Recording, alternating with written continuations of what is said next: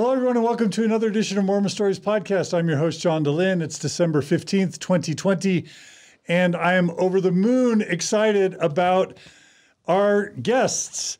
I've been thinking recently about kind of a 12 days of Christmas where I spotlight 12 of my favorite kind of participants in the Mormon kind of post-Mormon dialogue, and just people that are cool, that are making things happen, that are doing good things. And of course, one of the first people, or perhaps the first people that I decided to reach out to were Zelph on the Shelf. Hey, guys. Hey. Hi. We love to be two of your 12 days of Christmas. Welcome back to Mormon Stories. Thank you. So for those You've had a glow up. What's that? You've had a glow up. We've all had a glow up. Yeah, we have. Yeah. You've got a nice hat now. I know. Everyone energy. comments that it's an MLM hat. They're like, get rid of the hat, John. It's an MLM. Thrive is not an MLM, or at least not in my world. In my world, thrive means you can heal and grow and thrive after Mormonism if you so choose. And I can't think of two better people to talk about that. Yeah, you got us to do it. Now we're going to get 3 of our friends to tell their friends. What's the structure of this organization? We love Thrive. Yeah, but no, but seriously, for those who have been under a rock, about 5 years ago, if I'm right, I met Samantha and Tanner, Samantha Shelley, Tanner Gilliland. I met them at Utah State University when I was getting my PhD in clinical and counseling psychology. And I thought they were so talented that in addition to whatever ambitions they had, I wanted them to enter into the progressive post-Mormon discourse. And so they decided to start an amazing YouTube channel called Zelph on the Shelf. It was a blog too, probably still is. And we interviewed them 5 years ago. It was called, what was it called? Losing Mormon Millennials or something like that? Yeah. And it's definitely one of the top 100 Mormon Stories episodes of all time, which is saying something because there's like 1,400 hours of content. But it's perhaps best known for being the tipping point or the trigger for Tyler Glenn, lead singer of Neon Trees, to begin his questions about Mormonism. And it's been viewed by literally tens of thousands, if not over 100,000 people at this point. It's definitely one of the top interviews of all time. And so we're just thrilled to have Samantha and Tanner back to kind of update us on what they've been doing, how their life has been going, to talk about Zelph on the Shelf, to talk about Samantha's coaching practice, Tanner's art, and all the other cool things that have been going on. And so without any further ado, hey guys. Hey, John. Hello, John. Hello, everybody. It's us. All right, so let's start with the end in mind. Where can people find Zelph on the Shelf, and how do they give money to it? It will be the recommended video under this one. Just kidding. Zelph on the Shelf YouTube channel. Yeah, we're zelphontheshelf.com, though we're definitely pretty stuck on YouTube these days. Yeah, we're on Instagram. We're on Twitter. We're not on TikTok yet because... We'll get there. We'll get forced into it eventually. And how do they donate to you? I want right now. I want Right everybody to give money to Zelph on the Shelf right now. If you don't support these creators, they won't keep creating. So I'm going to do the plug up front. How do people give you money? Patreon.com/ZelphOnTheShelf. Or paypal.me/ZelphOnTheShelf. Okay. All right. Yeah, do that. If we don't support our creators, they go away. John Larson, gone away. So many good artists and contributors can't continue without support. So 12 Days of Christmas, support Zelph on the Shelf. Thanks, John. What do you guys, what did I get wrong, or what do you want to add to my introduction? You didn't get anything wrong. Yeah, I thought it was perfect, yeah. Flawless, 10 out of 10. Okay, you're coaching. Let's talk about that right at the top, Samantha. Okay. What are you doing with coaching, and how do people reach out to you? So I'm a life coach now. I followed in your footsteps and Margie's and got certified last year. I'm sorry, I'm like struggling to know what to look at, but I'm going to look at you. So I've been helping a lot of people with religious transitions, Mormonism. And I guess the bulk of what I do is helping people identify their limiting beliefs, their narratives they have about themselves and the world that maybe aren't serving them, And I do a lot of work at helping people figure out what they want their new beliefs to be and then how to anchor those beliefs in habits so that they become a reality. Beautiful. So that's the gist of it. And I also do a lot of validating, you know, because we all have a lot of emotions. And sometimes, listening. Yeah, you just need a bit of validation. Unconditional positive regard, all that stuff. Hell yeah. How do people find your coaching practice? You can just message me on Instagram at the Samspo. The Samspo. TheSampso. Yes. You need a website, The Samspo. Yeah, I used to have it, and then I just let the domain expire. Tanner, you're doing art, right? Yep. How do people follow your art? Instagram at TannerG_art. All right. Yeah. Okay, support these amazing people. And we have a whole interview to do. So what we're going to do is we're going to just talk. Maybe we'll have them give a brief intro. For those of you who haven't seen their story yet, they'll give a brief, quick background of their story. And then we're going to dig into life since our last interview. We're going to cover, you know, Zelph on the Shelf. We're going to cover the apologetics garbage that's been going on these days, their love affair with Kwaku. We're going to cover, we're going to cover spirituality, mental health, you know, community, all the important things that you have to, identity, all the things you have to figure out, you know, when you're leaving Mormonism. But they're doing it kind of as millennial Gen Zers. And that's an important We got a / Gen Z. I'm honored. Is that accurate or not accurate? Yeah, we like to think that we have Gen Z appeal. Sorry. Okay, so let's begin. Who's older? Tanner. Gen Z. Okay, Tanner, give them the 1 minute, 2 minute background of your story for those who didn't watch. Like, prior to? Yeah, the stuff we would have covered. Just, okay. I was an extremely devout Mormon and did not have a sense of life, purpose, community, identity outside of Mormonism, was extremely strict, was focused on making my calling and election sure from a very young age. And so literally, not kidding. That was, I was like, I will see Jesus before I die. And anyway, so just constantly reading Mormon doctrine, talking about it with people, reading books about church leaders, and went on a mission, went to BYU, Idaho, where when approached with questions about the church, I began doing a little bit more digging and ended up researching for about 2 years, an average of like 6 hours a day. Anyone who's gone through a Mormon faith transition, I'm sure, can relate to that. Just the just ravenous pouring through podcasts and books and anything you can get your hands on to try to make sense of this new framework for your faith that you're encountering.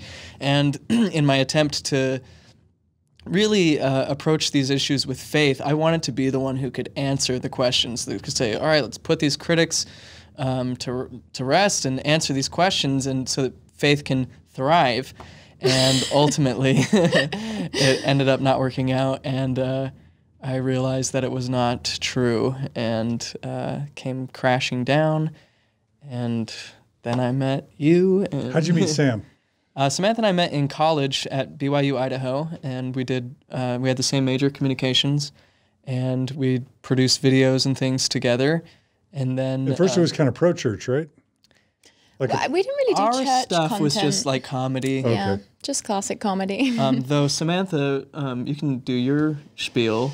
You did writing like deliberately Mormon. I did have a blog which will not be named, called Millennial Mormons. It was trash in hindsight, but at the time it was, you know, fulfilling a niche, which was Millennial Mormon content that was. Well, we weren't edgy, but, you know, we would do satire and stuff, like good-natured satire about the prophets and stuff, but it would be very pro-LDS. Go ahead and back up. Tell us your 2 minute. But yeah, back up. I was born in England, and What part? In Essex. It's a suburb of London. And I joined the LDS church when I was 16, or I got baptized when I was 17. I had a friend in high school who was Mormon. They introduced me, and yeah, just got fully sucked in. It became my core identity. Give us the 30 seconds on how in the crud would a Brit in the 20-somethings convert to Mormonism? So I'd say a lot of unhealed childhood trauma, love bombing, but saying love bombing feels, I don't know, like I think it was very genuine. Like the love was genuine. And kind of being, I wasn't raised religious.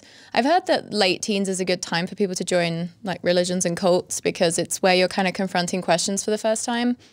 I almost feel like my lack of religious background kind of helped because I hadn't thought through things that much. So, I received like vaguely Christian teachings sometimes growing up because I went to Brownies and my primary school had a vicar that would come in now and then. But yeah, so the fact that it was like a Christian church or, that sort of helped.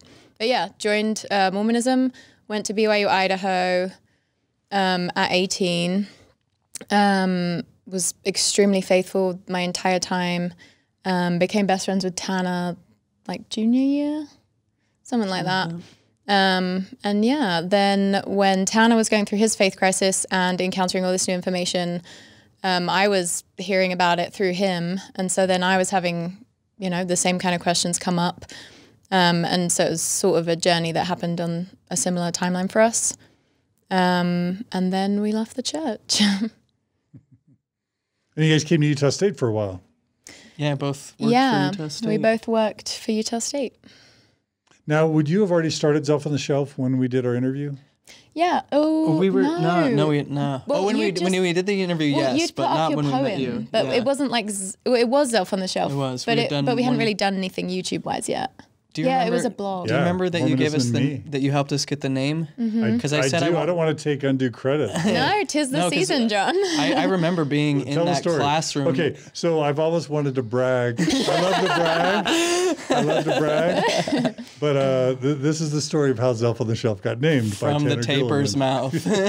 Well, wait. First, I remember my first meeting with you because you were doing the support group at USU for people who are going through faith crises, and I think I went the first time without you. I think that did happen, or I met with you. I think I met with you. And you were telling me about Lacey Green and how she was ex-Mormon and was doing YouTube. And you were like, yeah, you should do this. And I was like, oh, that's a cool idea. So you were really like, yeah, you were our first supporter. But then... And now we try to recruit people to do YouTube videos. But you guys did it. Yeah, we did it. We did. So yeah, we had talked about wanting to do something because we had both been content creators.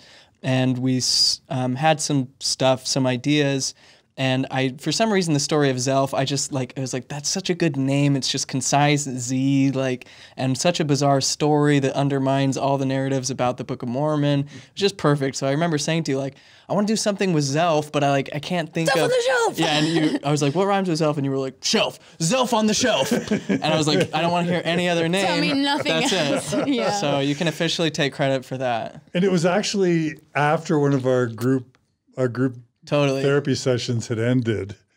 And we're all kind of standing around in that therapy room. And that's when it was almost, it was almost unprofessional. Someone's going to use that. That's going to be on an episode somewhere. They're going to be like, John DeLynn, a professed psychologist.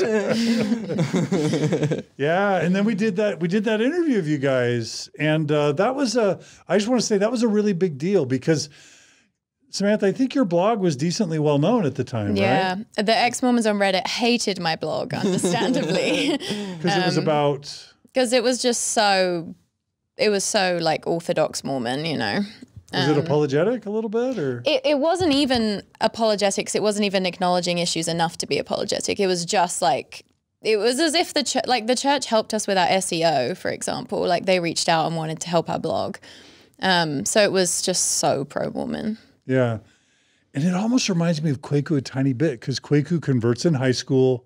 Yeah. No, it's interesting seeing then becomes kind of a media personality for the church a little bit. Yeah, and Al Fox as well. Yeah. I definitely see myself in, different ways in each of them. Yeah. But So what I remember, my sister Julianne worked with FAIR for many years and maybe still does in some capacity. But I remember her reaching out to me and just like, what's Samantha and Tanner doing? And Fair was super worried about you guys because they went rogue. They should be. They were worried that they're like, oh my gosh, they're going to be coming up millennials. We don't want to lose millennials. Like, we don't want to lose our young people. And I think you guys really tapped into something because you were the first millennials I interviewed, really, or younger kind of people. Yeah. Yeah, it was kind of an open niche at the time. Like, Yeah. There wasn't really anyone our age doing what we were doing, at least that I was aware of. Yeah, I feel like we went into it with this attitude of like, yes, I am anti-Mormon and I'm proud of it because I'm anti the coercion of women and children and, you know, all these things. And it didn't feel like very many people, like young people, were really doing that. There were these like intellectual podcasts like Mormon Stories and other things. But yeah, I feel like there wasn't that. Yeah, it was a growing niche at the time.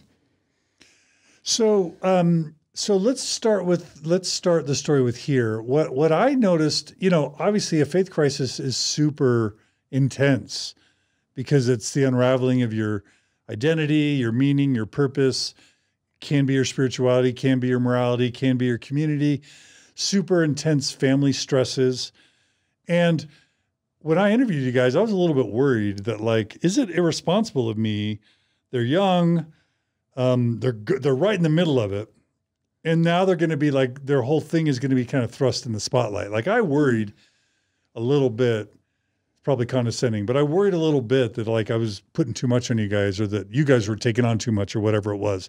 So let's start with around the interview, and let's talk about, like, what was going on for you guys, and map the recording and the release of that interview with then how your separate transitions kind of followed. Does that make sense? Yeah. Because family finds out usually pretty quickly, and then old missionary companions and probably the missionaries that baptized you, or, you know, just all kids from school, like everyone, generally people find out really quickly. Yeah. So update us. How did it go? What was that process like for you guys? It was really hard, to be honest. That was a really, really difficult part in life because even though there were some glimmers of hope, it was real world living was so new.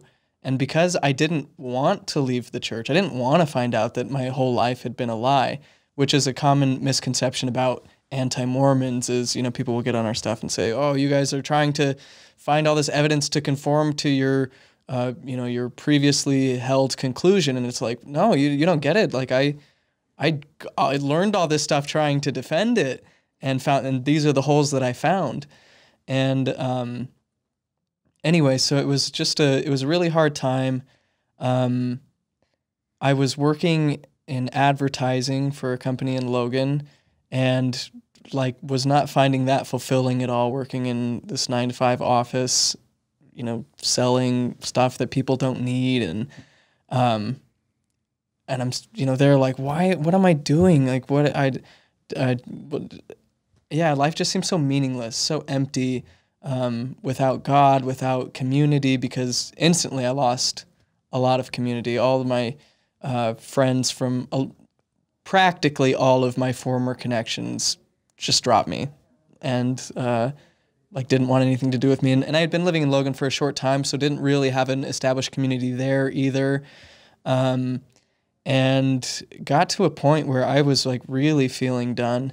And thankfully you had invited us to attend a couple events. I don't know was it Thrive already at that time? Just retreats, faith crisis retreats. Yeah. And that was really big, as far as just feeling like held by the collective support of other people experiencing the same thing. Because we had met with, you know, some people here and there, but being with a bigger group of people and feeling so validated was amazing.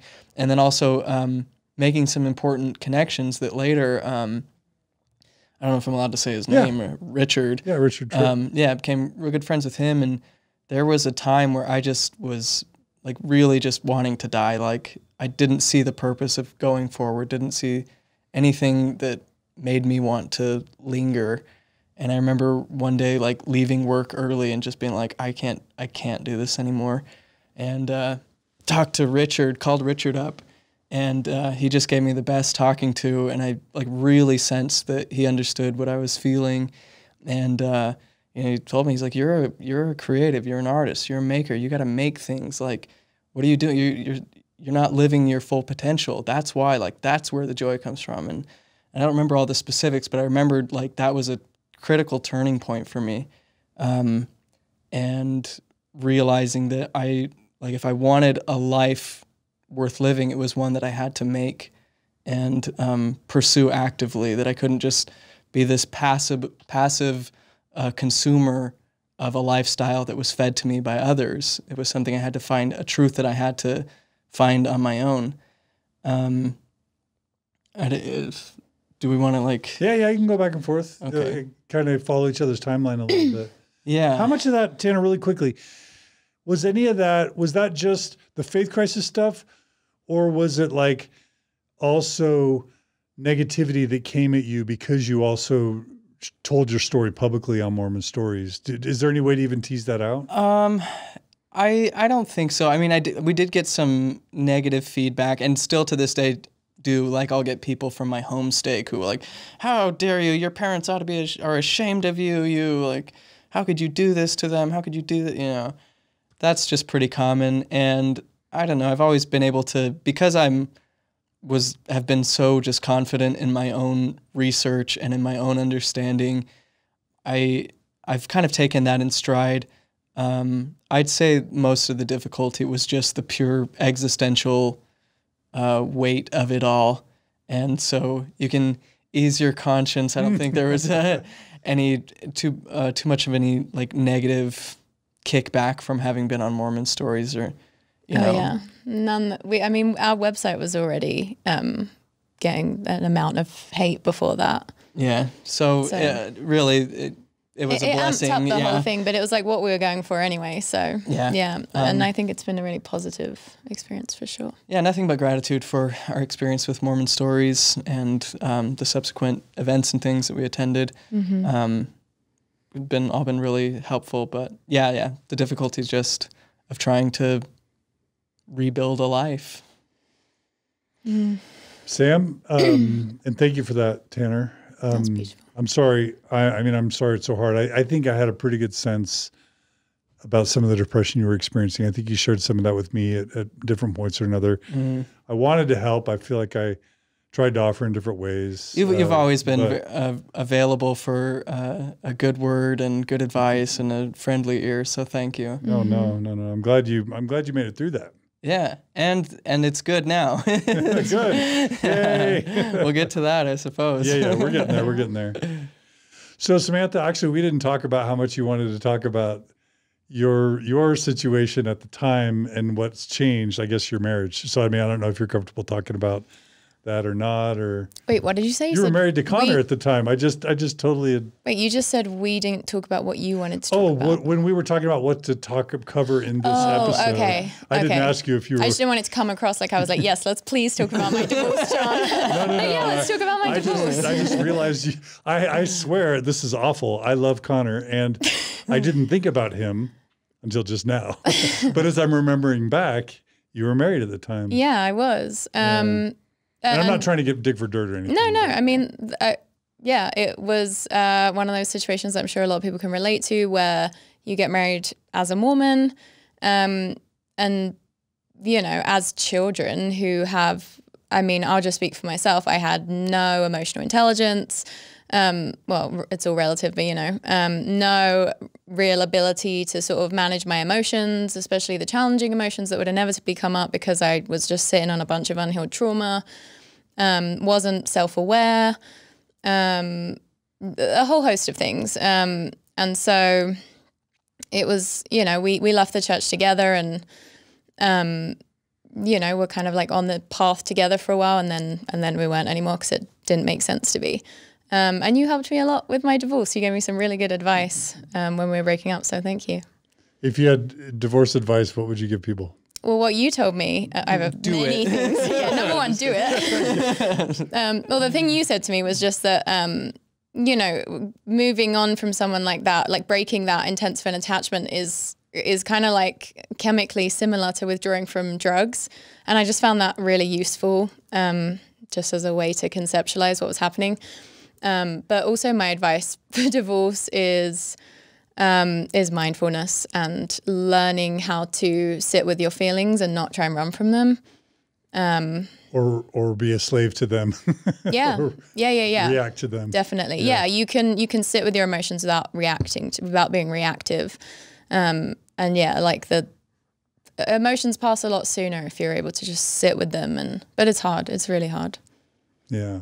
Well, I've always loved Tanner and Connor, and I continue to love him. I haven't heard from him in a long time, but Connor, if you end up listening to this, love you, brother. You're awesome.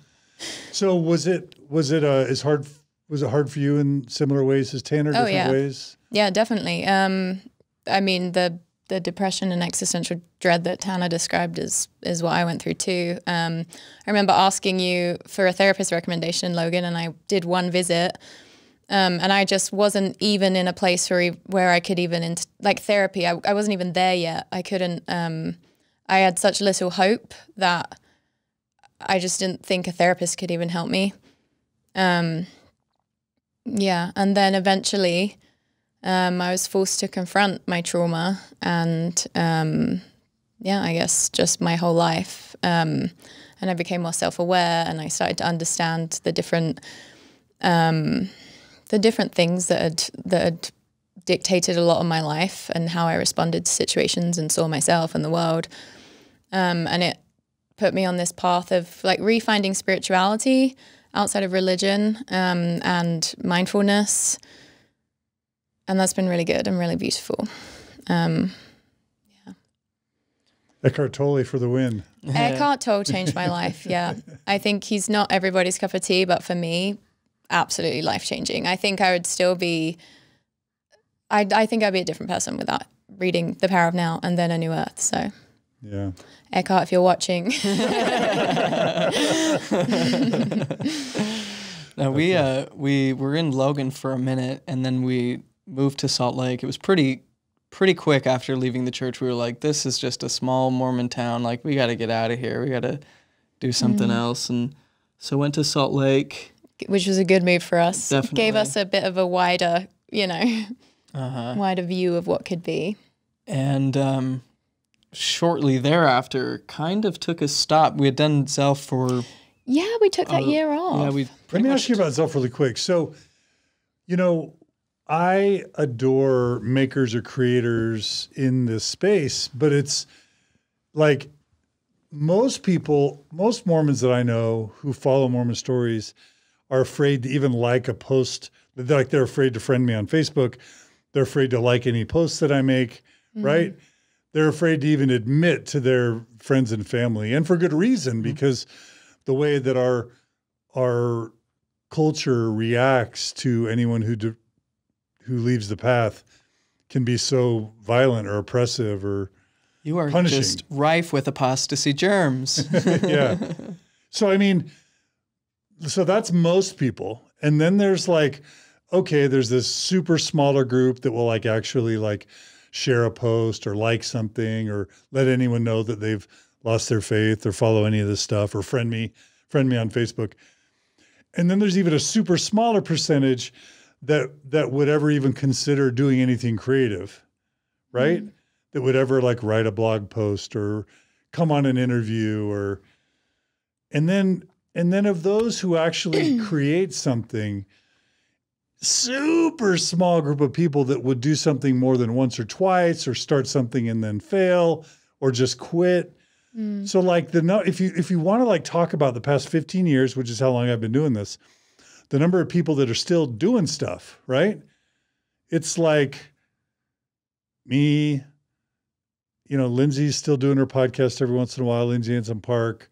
I think Infants on Thrones is still kind of going, but a lot of those guys have left. John Larson's done. Okay, we've got some TikTokers now and a couple of YouTubers, but it's really small, the number of people that can actually make it to the point of creating stuff and then endure. So talk a little bit about what that was like for you guys to do Zelph on the Shelf, and what it's been like for you guys to be creators. And I guess I'm asking, starting from that early time period, and then as we continue with your story, we'll talk about how that's evolved. But that's a thing. I celebrate you guys in 2020 because you're creators that have stuck with it and have made a big impact. And there are really only a few of us. I think the reason we're still doing it is evolution, and because we've been, I mean, that year that we took off is a good like jumping off point to talk about this, because I think we just got to a point where we thought, you know, our lives are moving away from Mormonism. We're finding joy in all these new things, like our interests lie elsewhere. But before you talk about that, what was it like to do it? To just start? Oh, to just start? To create a YouTube channel as millennials in a very controversial space where you're going to get slings and arrows. I mean, for us, I think it started as like pure solidarity. We just had a bunch of creative energy. Our hearts have been ripped open by this experience, and we need to do something with it. Otherwise, it's just going to eat us up. And there was this community that was finding a lot of solidarity. And so did you have community? Talk about that. Totally. Who reached out? The whole of Reddit was like so nice to us. I mean, you gave us a shout out pretty early on, which got a lot of eyes on our stuff. But yeah, we got so much support from people. Ex-Mormon Reddit. Yeah. Did you start getting the emails of like people telling you their stories? And messages. Got a lot of that. So there was a massive community, and like Tanner said, I think, I mean, it's probably just like a personality thing, but if you're a sort of well, everyone's creative, but there's certain types of creatives where it's like you just have to be like putting that energy somewhere. And I think, or at least for me, it was like very healing making content, wasn't it? Because it was like, how was it healing? You're able to verbalize all these. I think so much of what's painful about leaving a head Mormon religion like Mormonism is you have all these really intense feelings and no one's there to validate it, because like you're ostracized from your community. Yeah, exactly. You're vilified for having those feelings. And no one wants to talk about it. Yeah. Whereas we were, you know, sharing our feelings in a way that was not only, you know, we're hearing feedback from people validating that what we feel is like legitimate and also that they feel it too. And then we're also getting messages from people saying that our stuff is helping them, making them feel less alone. Did it give you a sense of meaning and purpose? Well, yeah, 100%. Yeah, enough to at least carry through till I feel like I've definitely acquired that outside of being an ex-Mormon content creator. This is it for Not that you need to find anything. Thrive to the end. Right. Mormon stories through time. And also, besides just, you know, the digital world being all interconnected, meeting people live, which you more than anyone, I think, has facilitated ex-Mormons coming together to share experiences. And those were really where I think when we were able to actually meet people and, you know, they come up to you sobbing and saying like, thank you so much. And you realize how much this means to people, because we were lucky because we had each other, but a lot of people don't have their best friend to leave with them. They're totally isolated.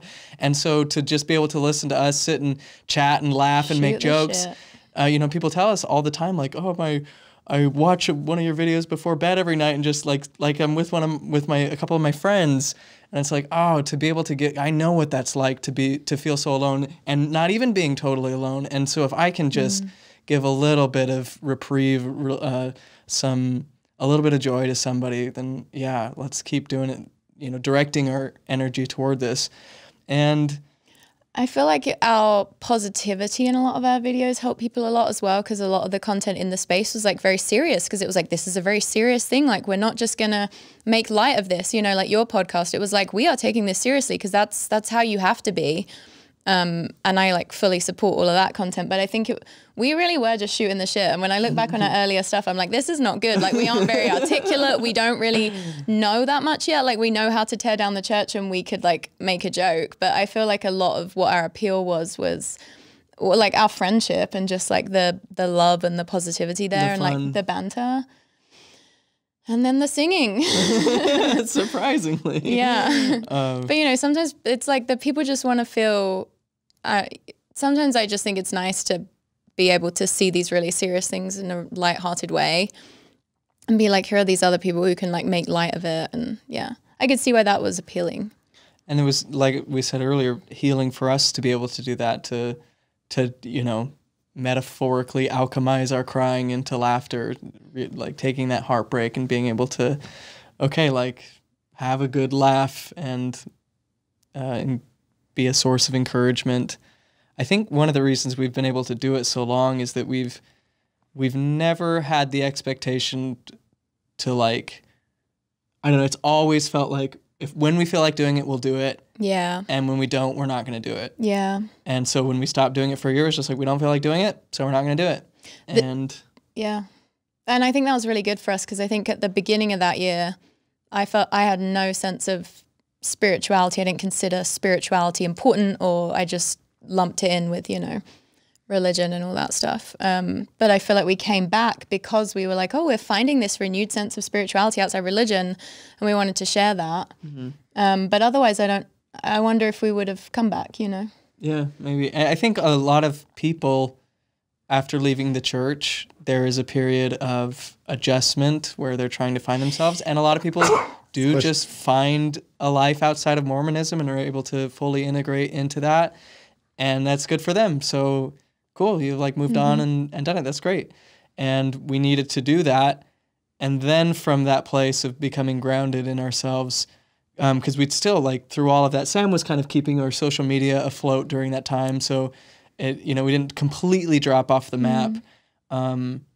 But after just receiving, and people would recognize us and, come up to us and just say, thank you so much. And you get messages all the time. And we thought, yeah, we're in a place now where we can offer genuine, hope that things get better and that life is good and, without Mormonism after it. And so that was our kind of re-entry into the space. I have to disagree on one thing. I think you guys are real intellectuals and witty and funny. And when I watch your work, I recently watched your review of the recent Fair Mormon, polygamy, Kwaku kind of video. And you guys are funny and witty and talented and you're intellectuals, super smart.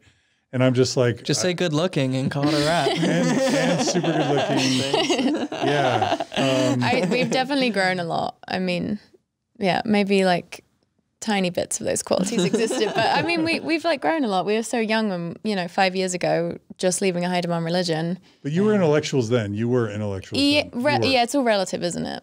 Yeah, we cared about researching and reading and learning. So yeah. It's always been intellectual. Yeah. I was going to ask, and I just want to connect with you, you guys joke about Thrive. There's only so long you can talk about polygamy and polyandry and peepstones and lying and deceit and faith crisis stories. And it really starts to really weigh down on you. And you have to do your own work. So I think I remember the point where you guys were probably kind of burning out. You kept asking, are we too negative? Is this negative all the time? Are we more than this? And you kind of have to have a rebirth. Yeah, absolutely. Several rebirths. A continual rebirth. But you got to start you got to start replacing the holes and healing and growing. And then it's not just a complaining kind of a bitch fest all the time, which is all important. The anger and the processing and the negativity is actually important. You lean into it, not away from it. But at some point, you got to start growing. And so it's been fun to see you guys mature over the past couple of years. Really quickly, did it ever stress out your relationship as friends to be doing a creative thing together? Or not? I mean, not in major ways, but I think it is... at one point we were roommates and doing this and best friends. Yeah, that was a little intense. It can be, because it's how, right now is the first time we've had a consistent filming schedule that we both stick to. And it's because now we want to do that, but we've always had this thing of we're not just we don't want to make stuff we don't want to make, because what's the point? This is, we don't want it to be about that. But yeah, if one person wanted to film 1 week and the other didn't, sometimes it's a little bit you're not necessarily aligned in terms of content creation, and then it's hard to separate everything. If they left a dish out during the day, Yeah. Yep. That's awesome. So let's talk about when you come back. Okay, one of the things that's most notable in your comeback, and I'm sure there's things I'm missing, but it was these creative videos you started doing, high on a mountaintop. And first of all, everyone's got to go Google right now, Mormonism and Me. This was Tanner's first kind of a poem. How would you describe Mormonism and Me? A poem. Yeah, and you did kind of a rougher slam poem, maybe? Straight up poem. Yeah, and at first you did kind of a raw version, and then I tried to snazz it up a bit with like audio and video. A light. A light. And a decent camera. But it still is super powerful and meaningful. But and I don't want to shortchange any other creative works you guys have done. But when you started doing those, some of those more creative videos, you want to talk about that for a minute? Because that was pretty mind-blowing. Definitely talk about High on a Mountaintop. I just watched that again the other day and was like nearly crying. It's so good. That came out. Did that come out of Richard's encouragement and other things? No, that was this was a later thing. Talk about whatever you want about that. And describe just about the poetic create making. Yeah. Well, the Mormonism in me, it's very just straightforward. Me just talking into a camera in a pretty like normal tone of voice. I had never, in Mormonism, there is no space for the validity of difficult emotions like anger. Anger, contention is of the devil. And so if you feel anger, it's something you need to keep down, bottled up inside of you. And so even though I was feeling very deeply in that, I wasn't even able to, though I could express in words my disappointment and some of these concepts that I was dealing with, you couldn't see the emotion on my face. And so it was the process of like actually learning, like, what do they say, finding my own voice, and being able to express vocally and viscerally my feeling and not just with words. And so it was kind of, I've always been, I think most people probably are a bit insecure about their creative efforts and shy about putting it out there because they think, well, I don't want anyone to think I'm like taking myself too seriously here. But I just kind of have had this attitude of like, I want to put it out there. I don't care if... And describe the main videos you've created just so people have a sense and they can go back and look, or we can splice them in or whatever. I did the Mormonism in Me poem. That was like the first, I think that was the first like recorded slam type poem I had ever written. And that just kind of came spilling out in like a day, just blah, blah, blah, blah, blah, blah. And then a while later did another one called This is the Place. This must be the place. This is the place. What was that about? That was, I think, about finding my ground in like my identity, my post-Mormon identity, and realize like I remember walking through the avenues in Salt Lake, and it was springtime, and I remember seeing the mountains and just crying and just like thinking about my pioneer ancestors who came into the valley and felt this like sense of solace and belonging for the first time after having, fled persecution and endured great travail and starved in the, crossing the plains and things. And to realize that I could integrate things from my identity, from that story, and that I could take that spirit and transmute it into whatever it was that I was doing. And it didn't have to be, a believing member of the LDS church to love and honor that and to feel connected with my ancestry. So yeah, it was an expression of feeling grounded and alive and reborn. And reborn is really the message there. And it hasn't been a super popular video, but it was meaningful to me at the time. And describe the visuals in some of these videos. This one, we had like set up a cardboard set to look like a general conference kind of vibe. Had an organ thing playing in the beginning, like they do for conference, and saw some flowers and things, and walked up to the microphone like I was giving a talk in the conference center. And did you help with this, Samantha? Mm-mm. No, not this one. Was there any other ones we did around that time? Did the Brigham Young rap around that time? That was so good. The Brigham Young rap. Talk about that. I remember. It's just a dope Brigham Young rap. I like. Sometimes I'll like get like this like wash of shame. And I remember we got lunch in Logan, and you're like, "What would you do right now if you could do anything?" And I was like, "I'd be a rapper." Tanner is a a really good rapper, though. It's just a shame he's white. Did you see the Saturday Night Live skit this week about rappers, white rappers? No, but I missed it. Oh, I think I saw Pete. What's his name on it? Yeah. I think if you watch the Brigham Young, like Tanner is so good at writing rap. I don't know. Kwaku said it was pretty bad. Yeah, but the other guy said it was pretty good. Yeah. Even the other guy was like, "Are you sure that this isn't just?" I'm team other guy. Yeah. So did like a Brigham Young rap that was a lot of fun with a buddy. And Joseph Smith rap as well. Yeah. But these are cinematic too. They have nice cameras, and you're dressed up, and yeah, a little bit more fun and a little bit higher production value. And then the biggest one was the High on a Mountaintop, and that was honestly kind of a creative surprise. I don't know if you've ever had the experience of like realizing you had undergone traumatic experience and never having registered it as a traumatic experience. I have, yeah. And then all of a sudden you're forced to confront this, and that's kind of what happened to me. I thought I had, healed most of my Mormon trauma, and was like, had found that good footing, had been reborn, was feeling groovy, and then all of a sudden this thing came up and just leveled me, and was really affected my relationships, and when you're forced to like reevaluate the past, your sense of reality is questioned, because you're like, I had this whole narrative that all of a sudden I have to like unpack and dissect, and I don't know what to believe is real anymore. And that was another song that just like came just screaming out of me. And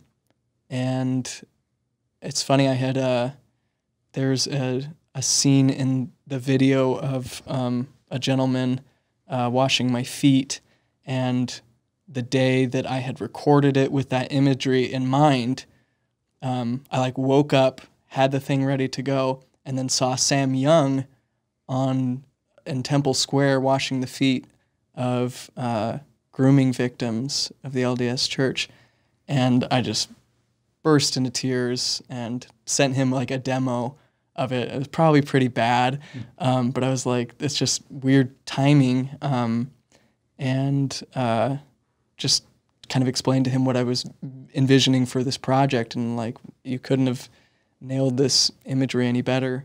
And so yeah, that was one of those like pieces that was a little bit more artistic, and an opportunity for me to again like find voice to speak the things that I hadn't been able to speak, to scream the things that I hadn't been able to scream, and that was really powerful for me. And I'm grateful that so many people have been touched by it, and I've appreciated that, because it really did come straight from the heart.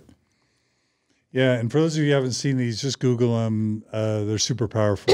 I mean, they're art in the true sense of art, and you will feel inspired. You will feel shocked. You will feel moved, touched. This is intense art in all the best ways. Thanks. Yeah. So Samantha, have you had any creative pursuits kind of analogous to these sorts of things that Tanner's done? I know that you sing and play the guitar, and you're a wonderful singer. I've always loved hearing that. You. Have you even tried to venture or had any projects comparable to these? Yeah, I released a song last year on streaming platforms. That's right. Yeah, called There's Nothing Else, Just All of This. I say it again. There's Nothing Else, Just All of This. Yes, I listened. That's so good. How many listens? I forgot about that. It has like a ton of listens. It was my first song. Yes. Yeah, I have Samantha Shelley. Samantha Shelley, yeah. EY, SHELLEY on Shelley. I have 2 songs in production right now, 2 different producers that I'm working with.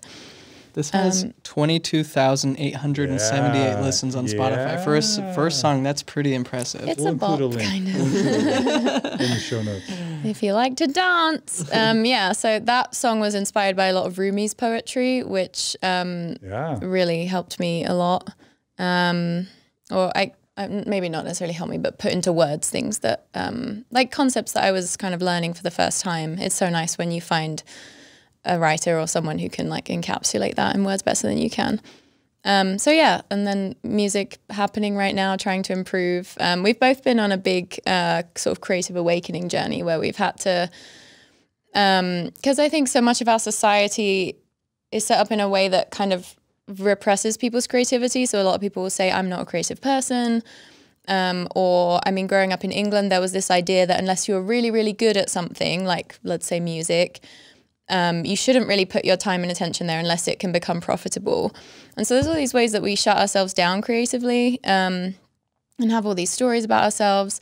And I feel like for both of us, we've had to like give ourselves permission to pursue music because there was a lot of, I know for me, there was like a lot of just stories I had about myself not being good enough to do it and it being like a waste of time. But I found that that's not true and it's really fulfilling. And like working on music lately has just, I don't know, it feels like the most fulfilled I ever feel is when I'm creating. And I've had to I'm still working to overcome a lot of like limiting beliefs around that. But yeah, I think just having the attitude that it's great for everyone to create and to put pieces of themselves out there. Mm-hmm.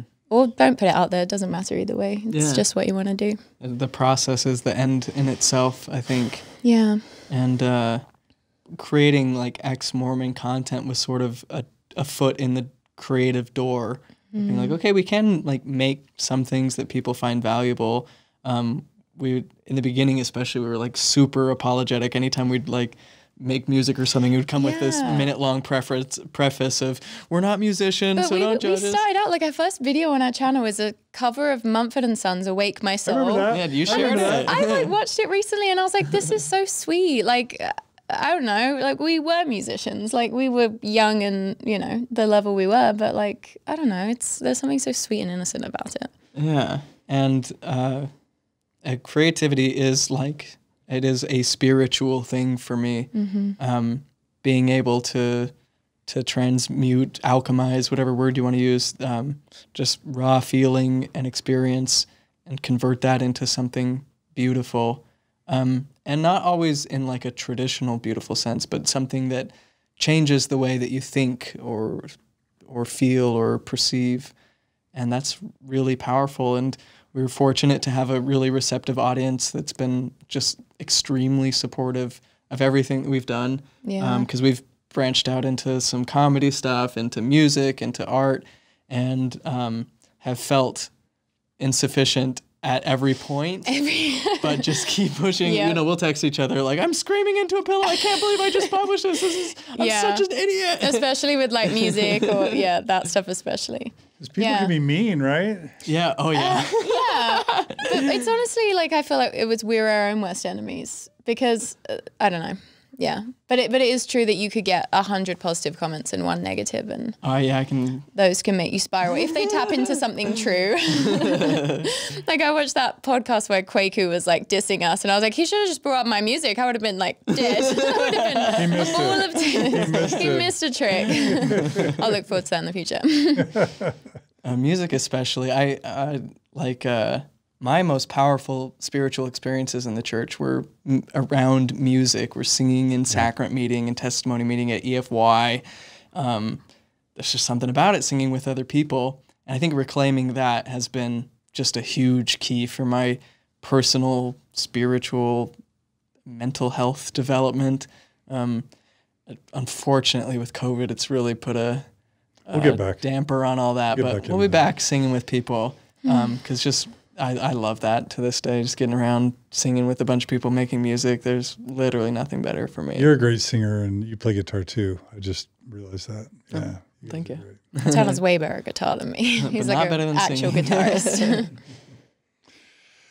Okay, so I'm going to ask you about monetizing Zelph on the Shelf really quickly because I want it to be kind of a public service announcement. Donate to Zelph on the Shelf right now. Go to Venmo, go to PayPal. If you want to. No. You don't have to be into John this. Says so. Because we need to support And we do creators. everything Cult leader John says. But have you even tried? Did you ever try and do Zelph full time? Doing it now, baby. Yeah, Really? Tanner is. Yeah, I mean, Well, between you are. Zelph and art, yeah. And it's able to bring in enough to kind of. Yeah, I mean, to get by. That's great. Tanner's very frugal. Yeah, I'm He's good at. Yeah. So through like YouTube revenue. YouTube, and- Patreon. It's YouTube and Patreon is really. I mean, we'd love to grow our Patreon a lot more, but yeah, Patreon is like really important to us. Okay. So right now you have to work and you're being supported by the revenue. Is that it? Well, I'm not just a parasite. I mean, we have like different sort of lives that, different ways of living. So I like to have a 401k. An air fryer. Yeah, and an air fryer. Yeah. I had another job. I was working at a restaurant because it was like, make me a great, delicious. If you're in Salt Lake, go to Zest, best vegan food in town. Though the Rautopia we just had was delicious. Zest is great. I was working there just as a way to supplement and make sure that, at least all my bases were covered, that I could for sure pay rent and then give me the creative freedom. Because that's the thing, like I was working in an office and I'd look out this window and see the most beautiful, majestic mountains I'd ever seen in my whole life. The ones that my ancestors crossed the plains in the snow, eating leather strips to get to these mountains. And I'm just like dying in this office thinking like, why aren't I out in nature? This is so absurd. Why aren't I making something? Why aren't I doing projects with friends? Why aren't I creating like this? It's so stifling. And I wanted just time to lend my creative efforts and to be in nature, which is another really important facet of my sense of identity and purpose and like wholesome, integrated, healthy living is my relationship with nature. And anyway, because of COVID, I lost the restaurant job and couldn't get Zest. Yeah, That's so cool. yeah, they had to let me go and couldn't get unemployment. So would sit on the phone for hours and with whatever department that is, and I couldn't get any money. And finally, I thought like this is a waste of time. I'm just gonna go balls to the wall and see if I can. I'd sold a few paintings here and there. Your paintings are great. He's Thanks, been John. amazing for ages. How do I've people been buy your telling them- paintings?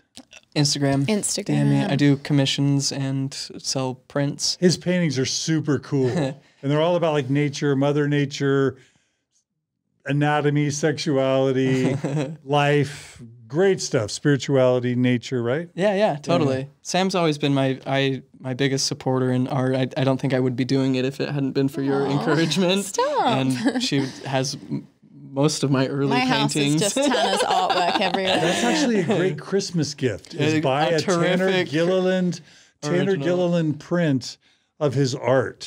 We also have Zelph on the Shelf shirts now. It has a logo that Tanner Okay, designed. people are going to Yeah, tune out. We're being too commercial. We should mention our logo redesign because that's kind of a fun part of our rebirth. We used to have the Zelph, the white lamanite skull with the feathers that we did in a rainbow flag as an homage to LGBTQ plus stuff. And then what else was part of that logo? That was That was basically that. And then we would get comments sometimes about how using sort of a Native American-esque headdress was potentially could be considered cultural appropriation. And Tanner designed this really beautiful, I think it's the perfect play on it where it's still the skull, but it's got flowers growing out of it, which I just think is such a lovely symbology of rebirth and turning something weird and hard into something lovely. I love it. And you can have that on a T-shirt. And that for could be limited yours price. for just... Order now, $19.99. And if you order, you get a Ginsu knife. So. Okay, so if it's okay, I'm going to just talk to you about, when people go through a faith crisis, there are several domains that get eviscerated. And what we're going to do now is we're going to kind of transition to the healing and growth part of this episode. You just clapped your hands. Samantha, why'd you clap your hands? Sorry, I was just excited. I was like, We're on Team Healing and Growth. Team Healing and Growth. All right. So we'll come back to Zelph in a bit, but now we're going to talk about if you're going through a faith crisis, if you've been through one, if things aren't going like you want them to, or if you're in the middle of rebirth and regrowth and you're looking for tips and tricks or other perspectives or even empathy. What we're going to do now is I'm going to just list a bunch of domains, and Samantha and Tanner are going to just talk about how they struggled in the domain and then how they filled the hole to whatever extent they've been able to. Is that all right? And the first one that comes to my mind is community. And I just remembered that we started Cache Valley Oasis together. Yeah. As an attempt, it's sort of like, oh my gosh, we always went to church on Sunday. We've got to still meet with a bunch of people on Sunday in a big room and sing and be spoken to. And so anyway, that didn't totally work out, but community first. So each of you take a turn, talk about how you struggle with community and then how you found it, if you did. It was a struggle. Yeah. I feel like you'll have more to say on this than me. Do you want to start? Sure.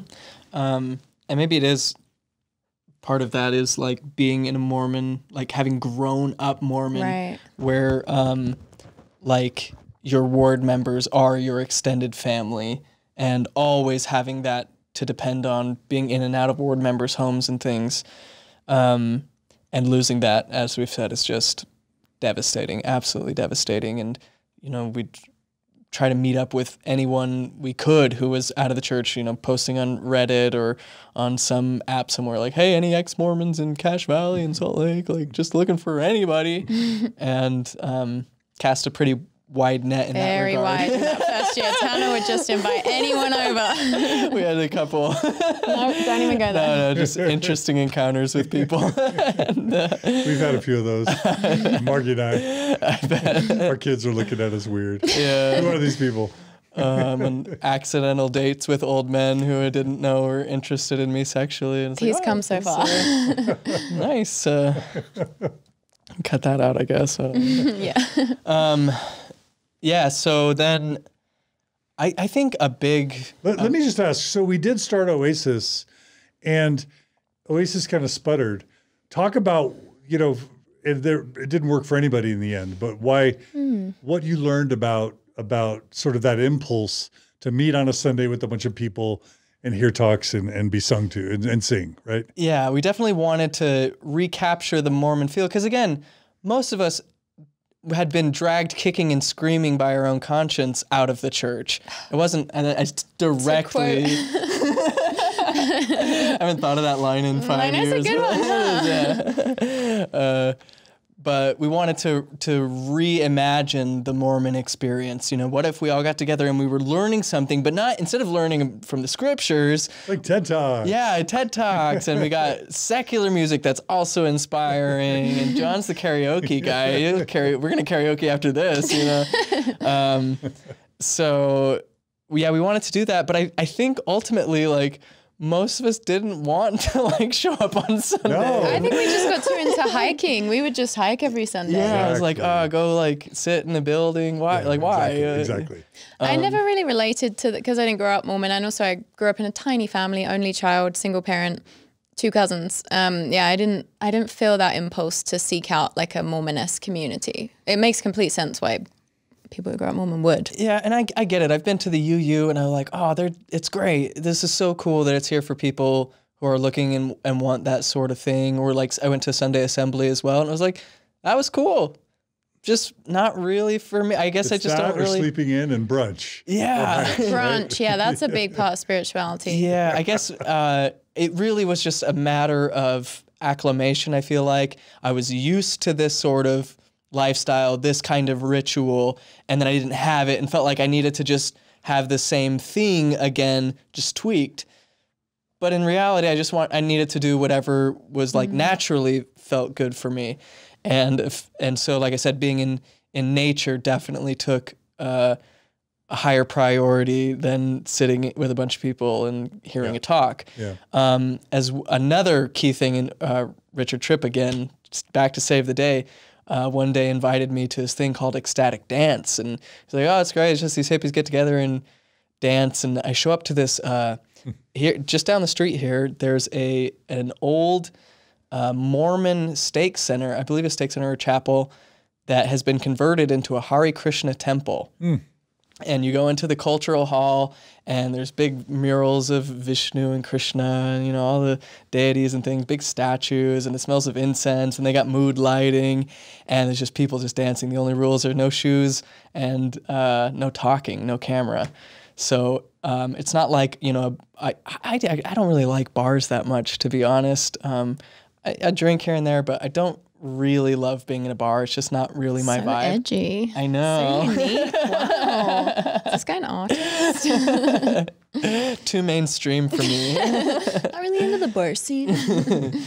But just to be able to, like, I've always been just a goofy dancer, and being in a place where you could just, like, freely express and move and get in the flow of your own body with a bunch of other people who are doing the same thing, and no one's judging, no one's talking to you, no one's coming up to you, no one cares what you're doing. You can just do whatever you want. And to have that freedom, I walked in and I was like, this is what I've been looking for my whole life. And they do that like twice a week. And despite not... You still do? Not during COVID. You did it for a while. Yeah, pre-COVID. Pre-COVID. Oh, okay. And I still do this. My roommates and I will get together and dance like this, and it's a pretty ecstatic dance is a pretty big part of the alternative community here in Salt Lake, as well as others. But that for me was like, yeah, rather like nothing needs to be said to have like a beautiful experience with people, because it really is ecstatic. You dance long enough and you build this energy, and everyone's smiling and laughing, and I don't know, there's something really cathartic about it. There are certain types of therapy, just movement therapy, where you're making your subconscious conscious through movement and able to process things. And I'll find myself just weeping as I'm dancing. And so that was kind of an inlet into a different community that was one that was meaningful to me. The interesting thing is, because you're not like talking, I wasn't meeting a lot of people, but at least I was saying like, okay, there's weird people out there who are doing cool stuff that has nothing to do with Mormonism. And that was really inspiring to me, because it was like, oh, people like me. As a Mormon, I often wondered, where are the people like me, like who really just like, who believe it the way that I do it, and who it's really real to them, and and I found that they're not in Mormonism; they're out doing other things, and I just had to get there. So yeah, ecstatic dance was a big part. Getting involved in art and putting stuff out there, and thereafter like meeting up with other artists. I live in an art collective now, so it's just a bunch of creative people. Community. Yeah, it is. And it's been a blessing during COVID, because, we haven't been able to be out as much and mingling with people, but having a group of people at home who are excited about making things and doing things, and has been really great. I attended a song. I went traveling with a friend to Hawaii like 2 years ago, and heard about this singing festival. Like I said, I'm just nuts for singing, and went to this festival and ended up being like a literal dream. Like I just cried for 3 days straight, thinking this was the best thing I have ever experienced. And we're just sitting around and singing together, just singing in the woods. Yeah. And there was a point where I met I was sitting in this little tent area, and there was a guy there about my age, and we started talking. He had been a Jehovah's Witness, and we talked about like, oh, when we'd see the Jehovah's Witnesses on the street as Mormon missionaries, we'd be like, oh, we're going to beat you. And he'd be like, oh, we did the same thing. And we just hugged and like cried and just said like, I'm so glad that you made it out of that. And just like, spiritual cousins or whatever our family religious tree is. And then thereafter being like, okay, well, like this is something, a way to experience meaningful community through Song Circle. And so that was just kind of ramping up right as COVID hit, of organizing events where people could just come together and sing and play music, and had some really wonderful things. Our house is also has been a community garden space. So people interested in permaculture, which if you're not super into that, it's like basically just trying to cultivate food in a way that's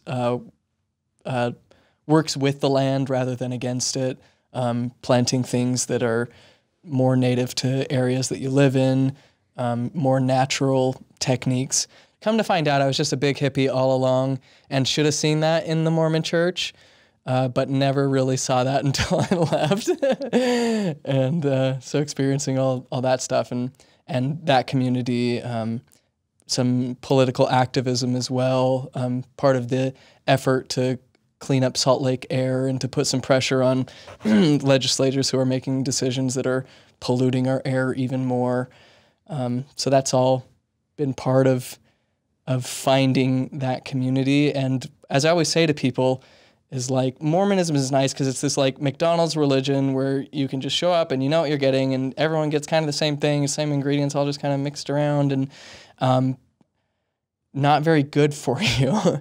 And the true work and joy of life after a high demand religion and part of finding that community is doing the things that you personally resonate with, that personally light you up and excite you, and naturally finding community around that rather than like, let's just rebuild in the same way that this thing is going on. It's like, well, what actually makes me excited? Is it hiking? Is it music? Is it gardening? Is it model trains? Is it butterfly collecting? What is it?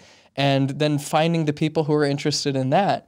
Like that is so fun and so meaningful and it's been just the best joy since being out of the church. Nice. So you feel like your community do you feel more fulfilled from a community perspective now? Less? Oh, absolutely. Way more. Like not even a comparison. What? Okay. Because in Mormonism, you're with all these different people with varied interests, and there's something cool about that. Like that, I could be hanging with an engineer and a doctor and a bus driver and a school teacher, and we all come together because we share this belief and cultural identity.